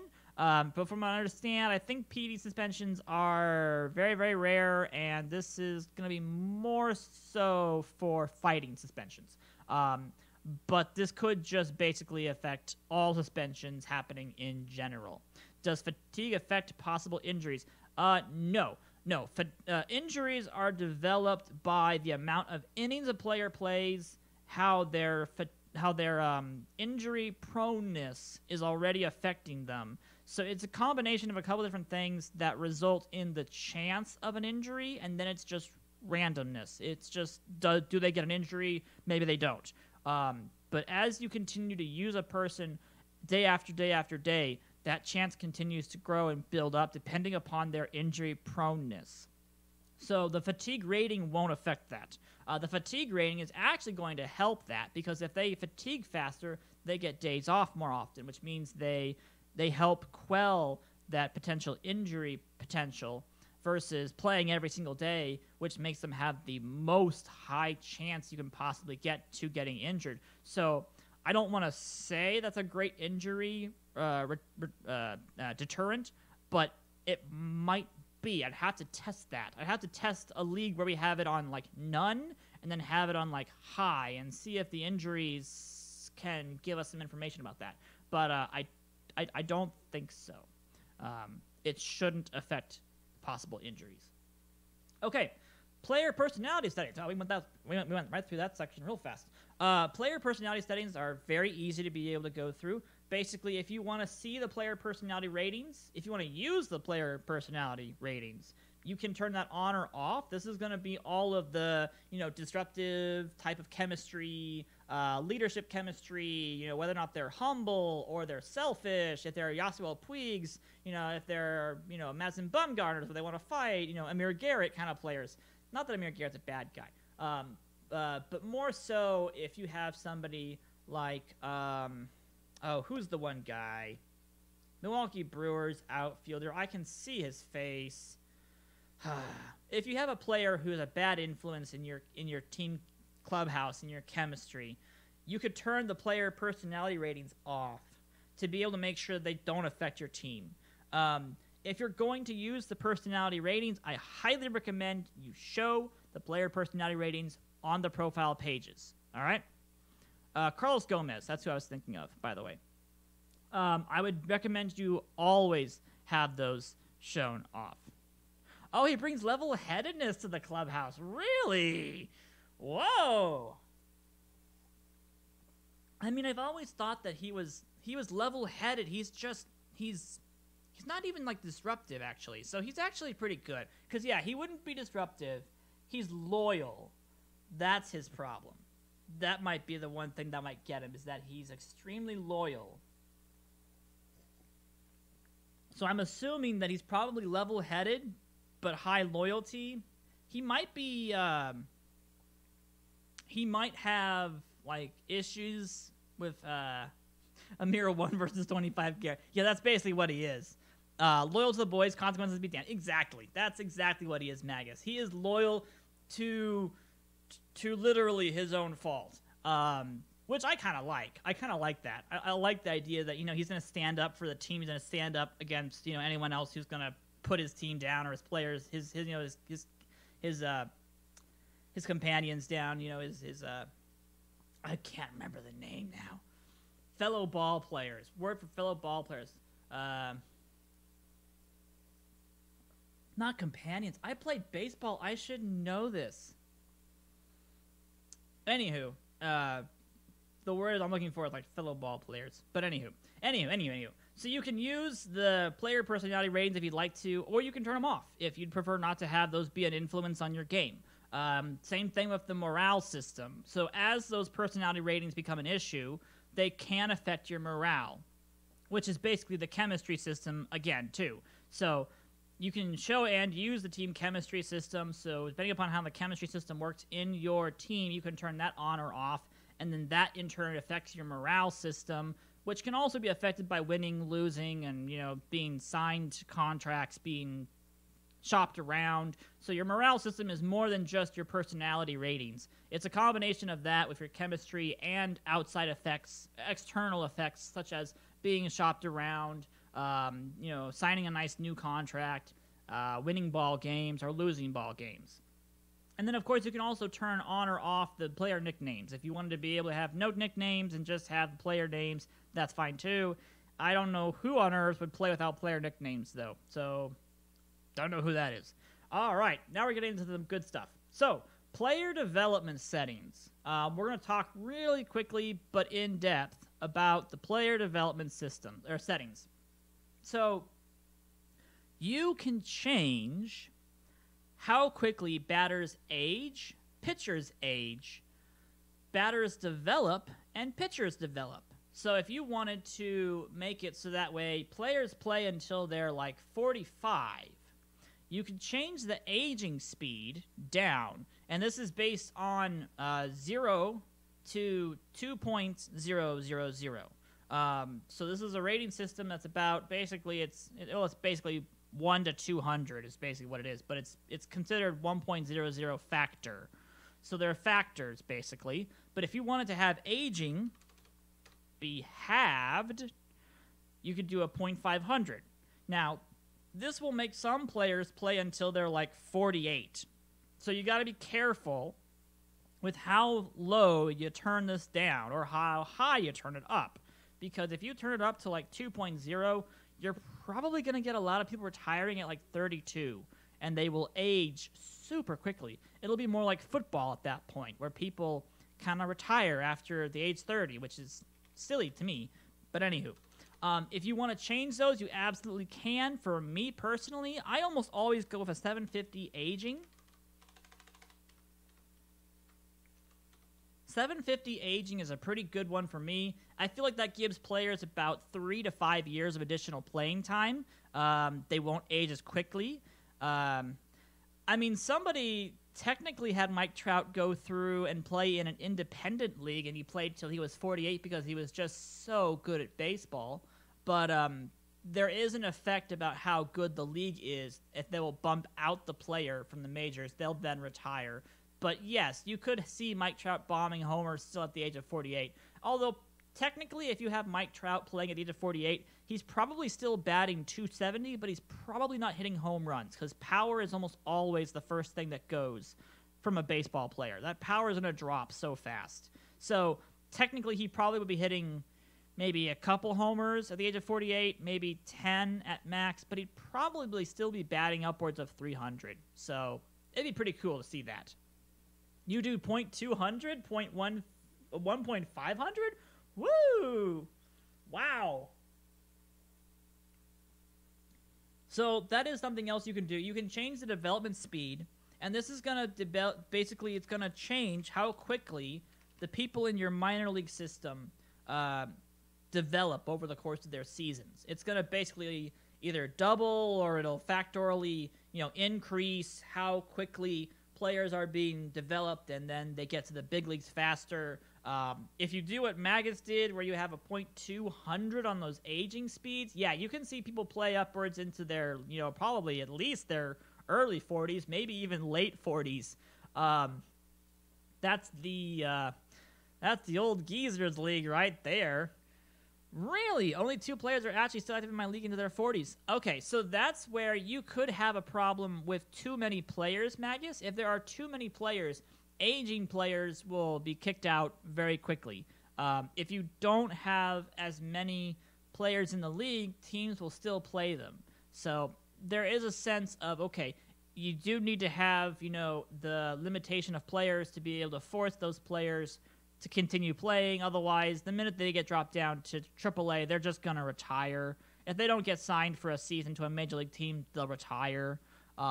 They'll drop out faster if there's too much competition in baseball. Like, if Jamie Moyer tried to pitch, if there was a Jamie-esque Moyer-type person, I mean, Bartolo Colon is a great example. Colon's not pitching, not because he doesn't pitch well. It's because there's too many young pitchers who are better than him already. at the age of like 22, 23, 24. And there's just no one who's going to need to take a shot on Bartolo Colon, even though I would love to see him keep playing. Absolutely would love to see Big Sexy keep playing. I mean, come on. Who wouldn't want to see Bartolo Colon keep pitching at the age of, what is he, 43 now? No, he's like 44, 45, right? 46? Oh, good grief. Okay, who wouldn't want to see a 46-year-old still pitch in the big leagues? Come on. He's almost upwards of 50, for Pete's sake. I mean, come on, the fact that he pitched a couple years ago is just ridiculous. But, you know, it's hard to keep pitching when the age of baseball players is getting younger and younger every single year. In fact, I wonder if that's something I can look up. Average age of baseball players. So right now it's 28.9 years old. It just dropped last year below 29 years old. And I don't know if that's the case for a lot of seasons.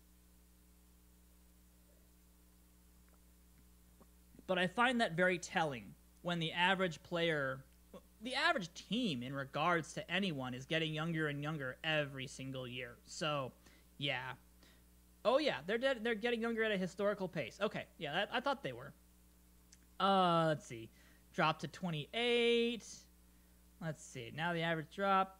Fully a year. Sorry, I'm looking up other stuff now. But yeah, it's been getting younger and younger. So unfortunately, that just means that people are not going to be, you know, able to play when they get older and older. So it's hard. It's hard. Because of a line drive. I'd hate to see that. That's true. That's true. I'm sorry, DA. I'm sorry. We keep chasing rabbit trails. You're right. You're right. Focus. So anywho, yes, that's your player development settings. You can change those however you'd like to be able to do them, and just some examples of what those could look like. And then, of course, you can always just disable them if you'd like to. You can disable development for players that are actually in the league, and that's mostly for if you're just doing a historical playthrough, and or you're doing like a replay of a league, or you don't want anybody changing in the league, and you want to be able to see what happens if you keep playing the league over and over again. That's why you would disable the player development, so that way nobody changes, everyone would just age, but they would stay the same ratings. They would all stay the same way.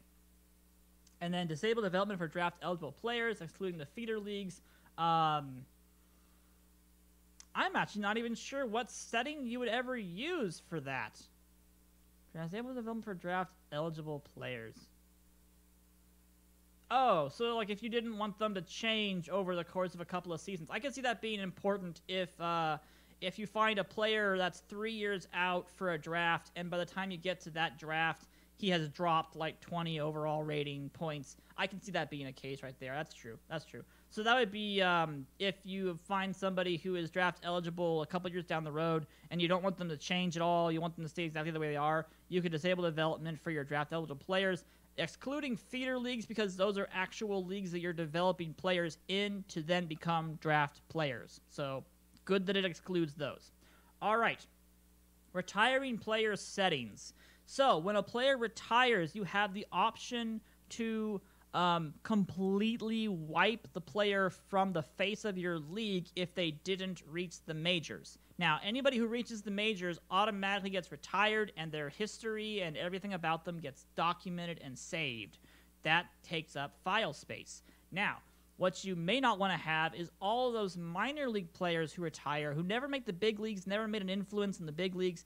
Their statistics are also saved. Their player stats are saved. Everything is saved unless you choose this.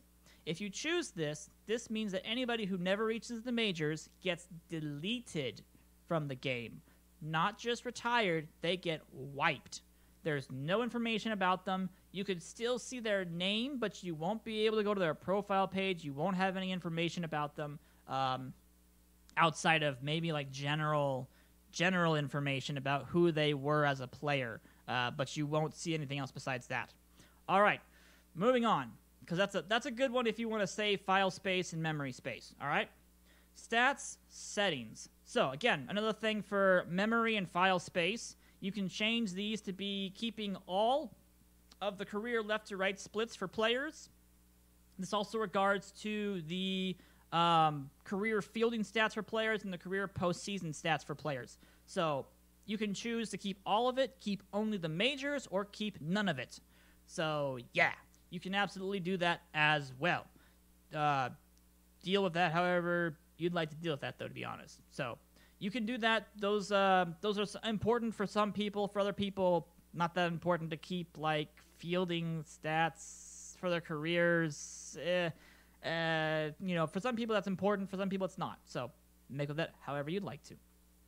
All right. Your financial settings, this is just if you want to use the dollar and if you want to have it be the actual global coefficient, which is just basically meaning that the rate is the same, 1.000. If you find out that your league has problems with money, we'll talk about that in the financial stream.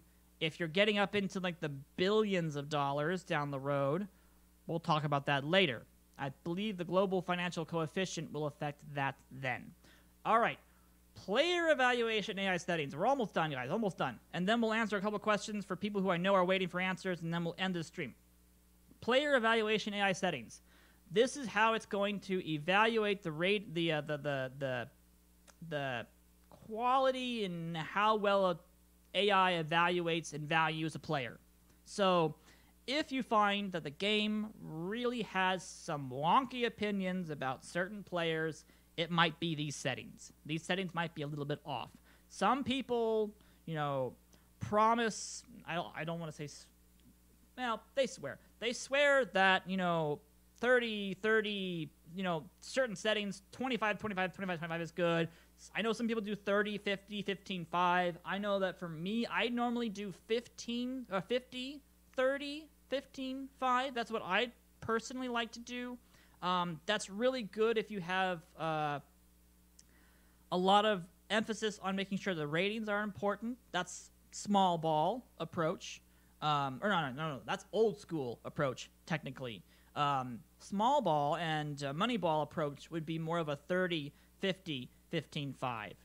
Being able to see a player based upon their current year stats weight. So all of these 4 different areas cover about they cover different percentages, depending upon what you enter, about how well the game evaluates players. And this is going to affect their overall ratings. So if you want their overall ratings to be mostly affected by the rating of the player, basically how well they, hit and pitch, how good their contact, gap power, their stuff, their control, their movement, their stamina, all of those will affect the overall rating. And those are all part of your ratings weight. So if you want most of your overall ratings to be based off of the actual ratings of the player, put that higher. If you want it to be mostly based off of the current year stats, the previous year's stats, or even 2 years ago statistics, you can set those up to be more of a bigger chunk of that evaluation, and the overall ratings will be adjusted to reflect that as well. So try to kind of fiddle around with this as much as you want to. Get a comfortable amount or numbering system that you like, and you can always play around with it. Sorry, my apologies about that. I keep hitting the microphone. But play around with that, because nothing beats trying it out yourself. You can listen to people who say that they know the perfect number. It's this, and this. I'll give you different numbers. The next person who talks to you is going to give you different numbers. Everybody has a personal sweet spot that's just perfect for them. And for me, it's been changing over the past couple of years. Every single time a new version of OOTP comes out, it becomes more and more accurate, and it becomes better and better, in my opinion, it does at least. And I keep going more and more into ratings weight and less into current year statistics, because I always used to be a big 30, 50, 15, 5 person. Now I'm swapping it around. I'm doing 50, 30, 15, 5. So it depends. Depends on what your style is and what you'd like to do. Good segue there, George. So let's talk about trading settings. So George did a question there. He basically says, the AI keeps trying to give me overpriced aging veterans for my top prospects unless I put them untouchable. That happens a lot, George. That's normally because that is always the first thing the AI tries to get rid of. Overpriced veterans. They will try to throw those onto anybody they can possibly get their hands on who will take them, because the money. It's always the money. That's why a lot of people will message me and be like, how come I can get Aroldis Chapman for like a bench player? That's because the Yankees don't want to pay a closer or a relief pitcher $12 million when they can get another 5-star relief pitcher who only costs them $1 million. The payments that are currently up right now for closers is so high, and unfortunately, because of the increase of bullpen requirements for Major League ball clubs, relief pitchers are being, in my opinion, overpaid. Great example is Wade Davis and Craig Kimbrell. The minute that they have any issues being able to keep their dominance as a closer, their value drops. And now nobody wants them because the minute that they show any signs of weakness, everybody scatters, like rats in a sinking ship. They're just gone. No one wants the person anymore. It's just, you're on your own. So you got to be careful, especially with those aging veterans, because the minute that the value drops, they drop hard. And the game is not forgiving. If you sign somebody to a long-year deal and by the end of it, they're like a 1-star overall player, nobody's going to pick him up. We have that issue in our Riches Reds machine with Iglesias. Raisel Iglesias, he's only 30. He's not even a veteran, but he's being paid $9 million, and he's only a 2.5-star relief pitcher. Nobody wants him because he costs too much money. And they can easily get a 2.5-star pitcher from their AAA system for free.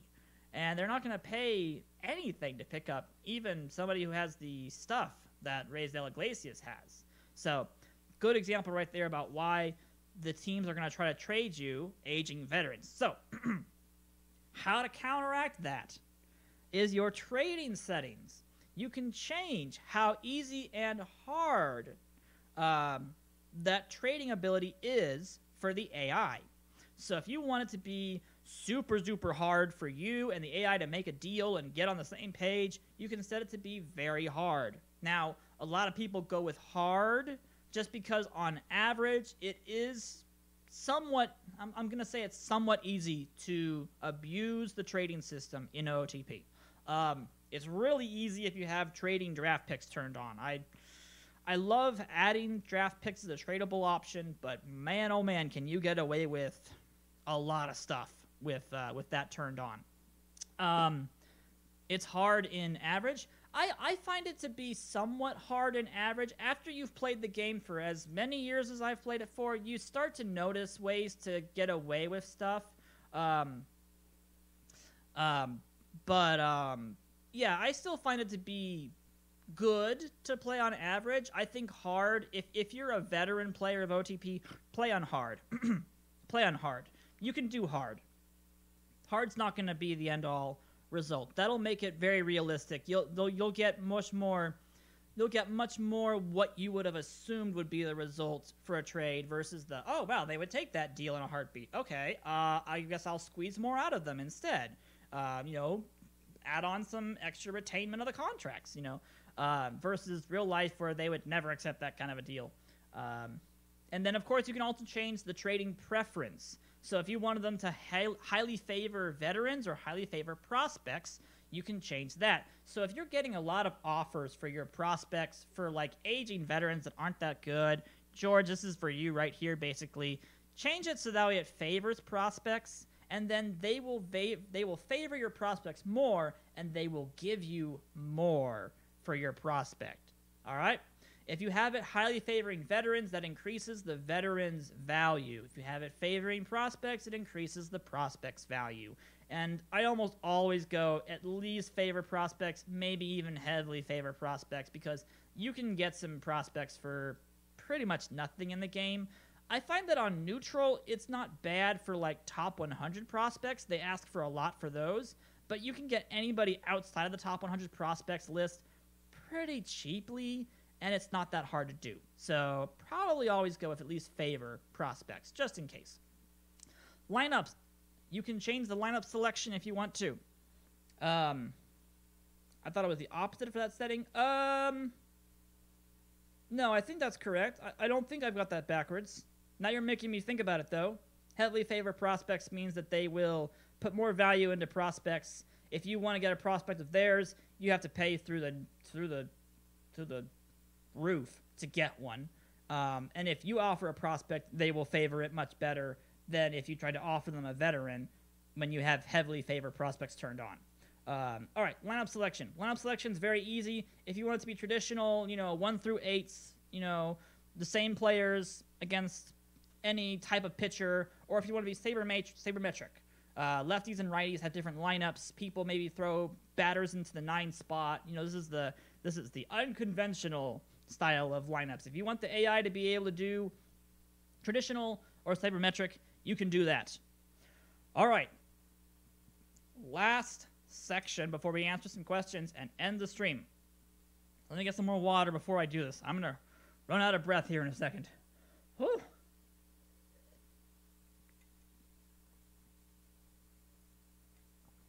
All right, let's do this. So we've talked a little bit about autosave and the log settings before. Let's just run through them really quickly so that way everyone remembers what these are. This is basically a bunch of saving techniques. We talked about it already in the stream, actually. Depending upon what you set these at, this is how much data is going to be written and collected for your save, for your entire save in general. It's going to create box scores, game recaps, WPA graphs, which are those winning percentage graphs you see on the box score screens. You can delay the generation of those WPA graphs, so it's not generating one for every single game if you want to. If you wanted to have those delayed, you can delay them. It does require them to have replays saved so it can recalculate those WPAs. But if you wanted to not have a bunch of WPA graphs being created for every single game, this would only then create the WPA graphs when you went to the game to view it. You can save the game logs. You can save the replays. And again, all of these options right here. You can save the replays, game logs, box scores from all leagues, all major leagues, human organizations, or human teams. And that's 5 very distinct differences. All leagues is everybody. Everybody, everything. All major leagues, just the major leagues. No minors, no feeders, no winter leagues, no tournaments, no independent leagues, international leagues, nothing but just the major leagues. Human leagues. So this is wherever your player, wherever your human manager is managing. It will save any and all of those leagues that you're in. So if you are involved in a major league, it will save all the major leagues and the minors associated with that. It will not save independent leagues you're not a part of. It will not save the winter leagues unless you're actively managing one of those, which I don't know if you can do that while at the same time managing a... I don't think you can. It will save some things that you are a part of, but nothing else. Human organizations. This will only do the teams that are inside of your organization. So if you wanted to get just what your team plays against, and not just your majors, but your minors included, you can pick human organizations. That's normally what I pick if I'm trying to do a somewhat condensed save file. I'll do human organizations, and that will give me all of my minors and my majors and just do those. It won't do random teams playing against each other because I don't care about those teams. I care about my teams. And then, of course, you can do human teams. If you wanted it to be just teams that you directly control. Actually, that kind of sounds like human organizations. Wait, human teams. Human teams are organizations. I'm not going to remember what the differences are between those two. Gotta remember what the differences are between human teams and human organizations. Organizations should be... Oh, okay, so that's if, I think the difference between that is if you're like the manager of the major league team. If you're the manager of a major league team, you're just gonna get the majors if you're doing human teams. If you're the manager of the majors and you do human organizations, it will still do all of the levels, including your major league team. That's more so for managers, not so much for GMs. GMs are controlling everything, so they would get the same results, I think, for teams and organizations. I think they'll get the same results if you're a GM. But if you're a manager and you're only managing AAA and you want the majors saved as well, you could do human organization and it would do all of the org instead of just your team. I think that's what it's talking about for that. Anywho, you can do that for all of these. all these different settings, and then of course you can do the keeping of the news logs, the injury logs, and the transaction logs, depending upon how many years you'd like to do. 2, 10, or all of it, or none of it. You can do either of those 4 settings, and again, those are all about increasing your speed of your simulation. We talked about that in our last episode, talking about size, speed, and styles. Being able to change those will directly affect your speed and how big your league gets. All right. I think we talked about everything we needed to for right now, at least. Let me cover the couple of questions we had from people in the chat. All right. So, DA had a question about he created a North American baseball structure with promotions, relegation within the U.S., and Canada, Mexico as standalone leagues. Nicely done. That's a great way of doing it. I wonder if I can get this picture up here real fast. I think I can put this on the screen without having any problems. Yeah, so he did this. He did a U.S. Premier League, Mexican Baseball League, U.S. League One, which I'm guessing is your promotion, U.S. League 2, which is, again, promotions, relegations, and then a Canadian Baseball League. Awesome. I love that.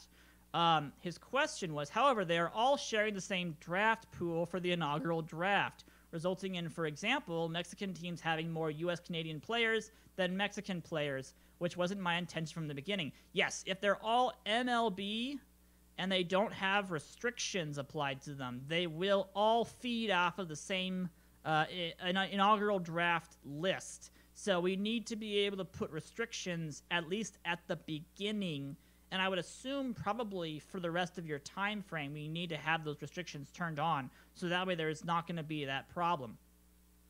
Is there a way to avoid this other than not having an inaugural draft? So yes, we definitely need to do a restriction on your league settings. So this is what we would have covered if I had gotten through stuff faster.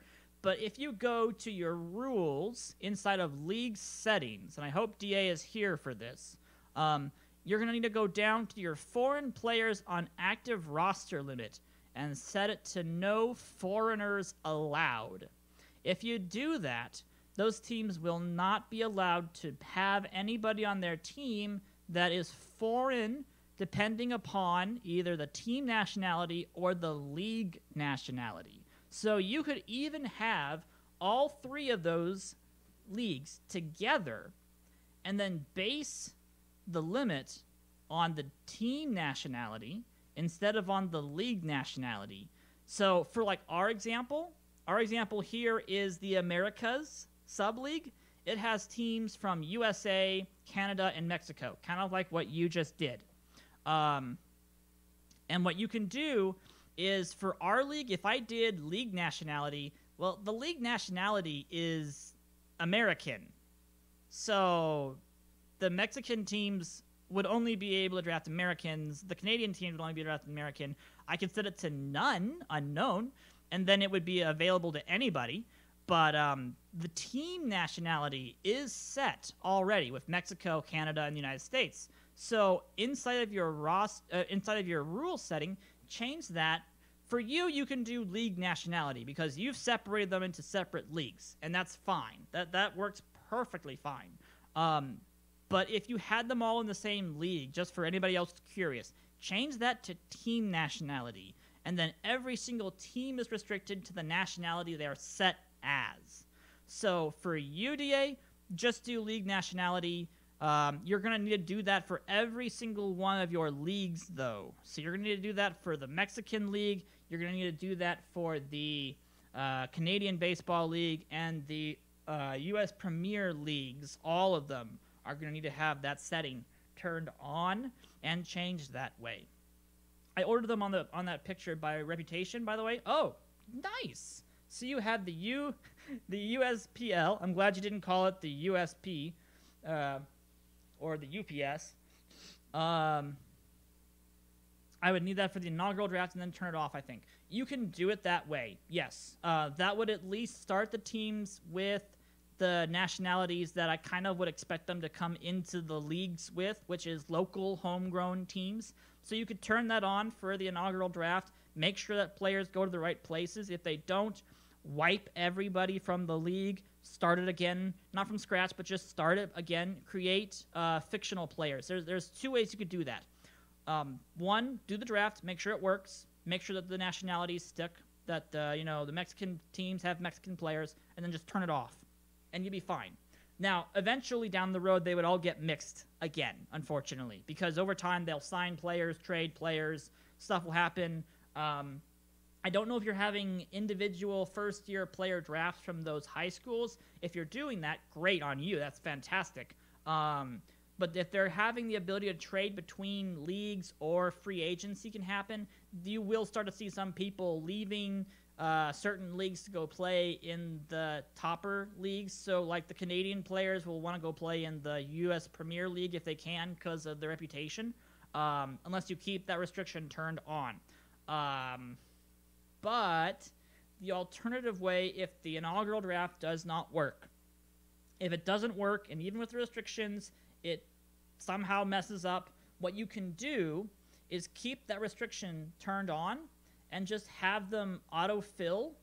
That would be inside of the functions tab, which would require starting up my game, unfortunately. I haven't gotten that far. But if you go to the functions under league settings, it would have been next to league. You can have the computer autofill the teams, and if there are restrictions turned on, it will create the players that are only allowed to play in that league. You could also go to your player origins section underneath of players tab. If it's set up with other nationalities being an option, you may turn those off. And you can do that by hitting functions and then reset 100% nation to match 100% in total. It'll round the nation percentage to match 100% in total, and then what you can even do is you can match the team nation distribution. So whether or not your nation is set up for the league, it will change it to match that 100%. So, for example, if I change this back to an America-only league, the nationality of the league was America, I could say reset to match team nation distribution. Or no, that's actually that's dependent upon the team nations that are in your league. My apologies. There is a way to be able to do it where I think it's based off of the league nationality, but depending upon the teams you have, you can also do it that way where it then matches the distribution of teams in terms of their nationality, which would actually be better for our league right here, since that will make it perfectly aligned with how many teams are in our league. But you can also just simply make it, you can also just manually change it to 100% if you wanted to as well. That's just as fast to do it that way. But you may want to check that to make sure that it actually is set up to be just the nationality that those leagues are assigned for. Otherwise, you will get players created that are not supposed to be in there. Good, you did that already. Awesome. Okay, I think that answers your question. I think that's going to be that question completely answered at this point. Who else had a question? I know there was one other question. I can't remember who it was, though. Let's see. I don't remember who the other person who asked the question was. And if I can't remember, unfortunately, I will think about doing that later. That's been done. That's been done. That's been done. Answered.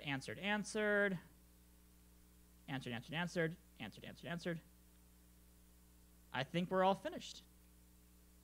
Oh, no. Mamba. E24 Mamba had a question. Oh, and more questions. Hold on. Let's see. Is there a way to increase the average potential of drivable players? Yes, there is. If you go down to the traditional OOTP player creation modifiers, you can change these. You can also change the sabermetric player creation modifiers.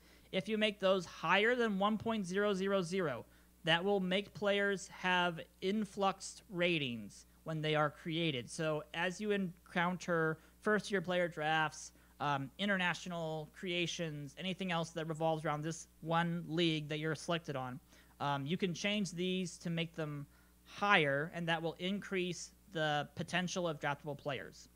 Yes.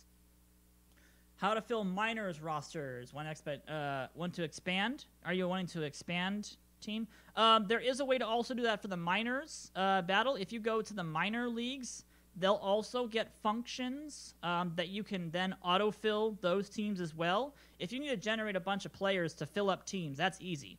Just go to league settings, go to the league you want, because the league will be in the top right corner. Hold on, let me go ahead and load up a league really fast so I can show you guys what that means, what that looks like. You can have the autofill happen for minors as well. Same way you can do that for majors. So if you go to game settings, league settings, go to, like, I don't have minors here, unfortunately. Wow, those all got changed. Those are all random.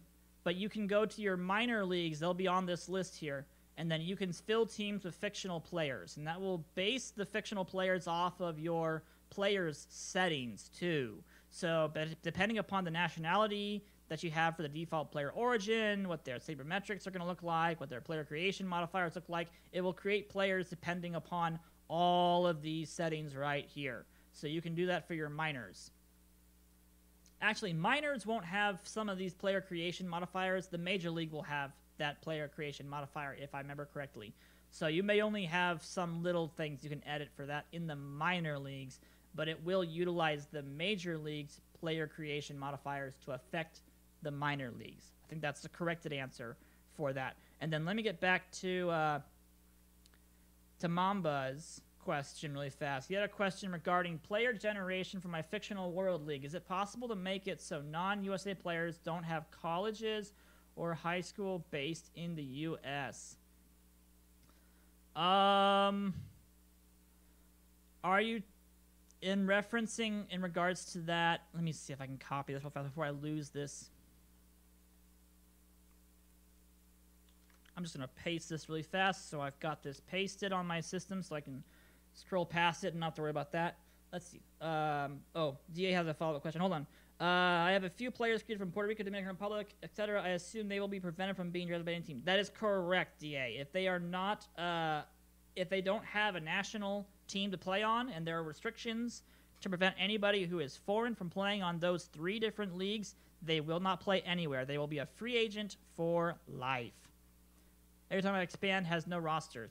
Oh, if you're expanding, if you're expanding, you do need to have enough players in the free agency system and in player creation to be able to get that all sorted out and make sure that those all get filled correctly. Because, yeah, there's a lot of times where I've done expansions and then the teams have no minors filled. They've just been able to fill up the majors in AAA. And most of the time, I have to go in and I just say autofill for every single minor league just to fill them up, because unless you're going to literally have thousands of people in your free agency system waiting for the next expansion, it's not possible. In real life, it's possible because we have a whole bunch of independent leagues and a lot of NCAA players who don't make it to the big leagues. There's a lot of people who are like, free agents, and it's easy in real life to be able to do expansions, but not so easy to do that in OOTP because we don't have all the players involved that are in real life. So expansions in real life, very easy. In OOTP, not so easy. Okay, let me try to answer Mamba's question here really fast. So he had a question regarding player generation for my fictional world league. I know I'm saying this again. Possible to make it so non-USA players don't have colleges or high school based in the U.S. You could change. I'm guessing that's the auto-generated players that Mamba's talking about for that. He's probably having a draft where these players are Puerto Rican, Dominican Republican, or international, basically. And I'm assuming that they have USA-based colleges, high schools, because that's what's in our system right now. You may need a change, and I don't know how to make that. I actually don't know how to do that correctly, because I don't think there's any way you can tie nationalities to the high school and college listed teams. I know that we have a database of college and high school teams that got added to 21 because we had a whole bunch of changes to our draft system. But you're correct. I don't know if there's any way to make it so that way foreign players don't still have those colleges listed as their colleges of choice. I'd have to ask a dev about that, unfortunately. That would be a dev question to see if it's possible to make it so that way foreign international players use actual foreign international high schools and colleges, because unfortunately I think that's limited by the our listing.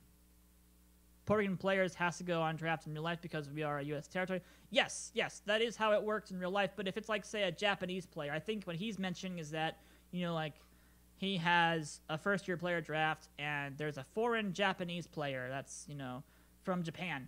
But he went to high school in an American high school when he doesn't live in America, which is not possible. So the problem I think that he's facing is that the game is giving them auto-generated high school and colleges listed, but that's not correct for international players. So I'll have to ask a dev if that's the case. There might be a setting for that, but I'd have to look that up, because that is kind of a new area of 21 that we literally just made, which was the list of colleges that are now officially in the game that you can choose from.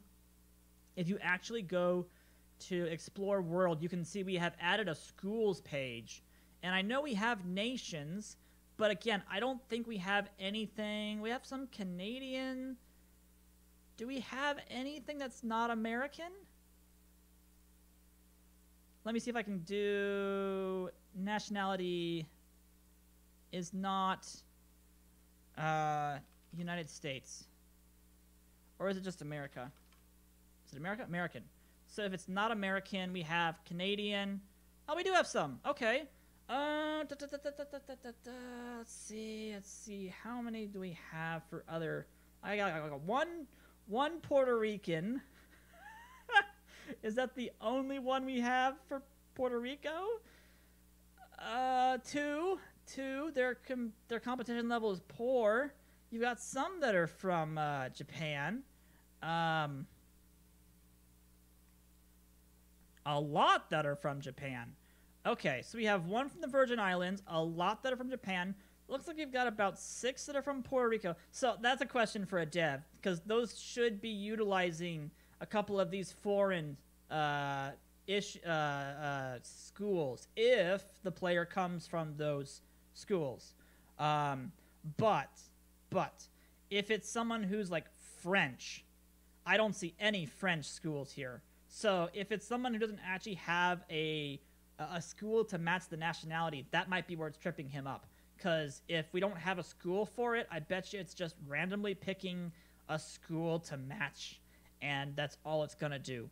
So regretfully, that might be the one limitation. I actually see a couple of really good. Wow. The Colegio Hector Udonate? I'm guessing that's a college? That is a 10 frequency for that one right there. Anywho, I think that's going to answer the question for that guy. I do believe that that's a dev question.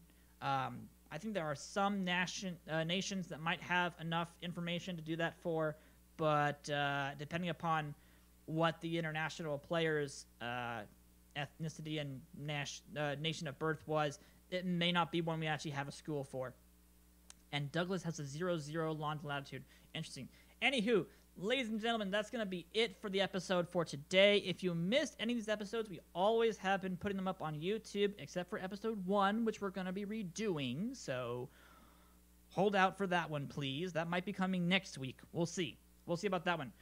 This might be the end of our 100 classes. I think we still... No. We still need to go through the rest of the settings tabs, and we'll consider that the end of our 100 series. And then we'll actually get into creating and running custom leagues and how to do maintenance and longevity for those those leagues. So thank you guys so much for watching. Thank you for coming in here and being able to just join me and asking questions as well. I'm more than happy to answer those questions. Again, my name is Alex Murray, also known as AZ Axel. You guys can find me on the Discord and on Twitter. And if you send in any support tickets, I'm probably the person you're going to get for that as well. Either way, this has been an absolute blast, guys. Thank you so much for joining me. Have a great rest of your guys' Saturdays. Go enjoy some quarantine stuff, whatever you guys are doing at this point with your lives. But have a great rest of your Saturday, guys. I will see you all next week.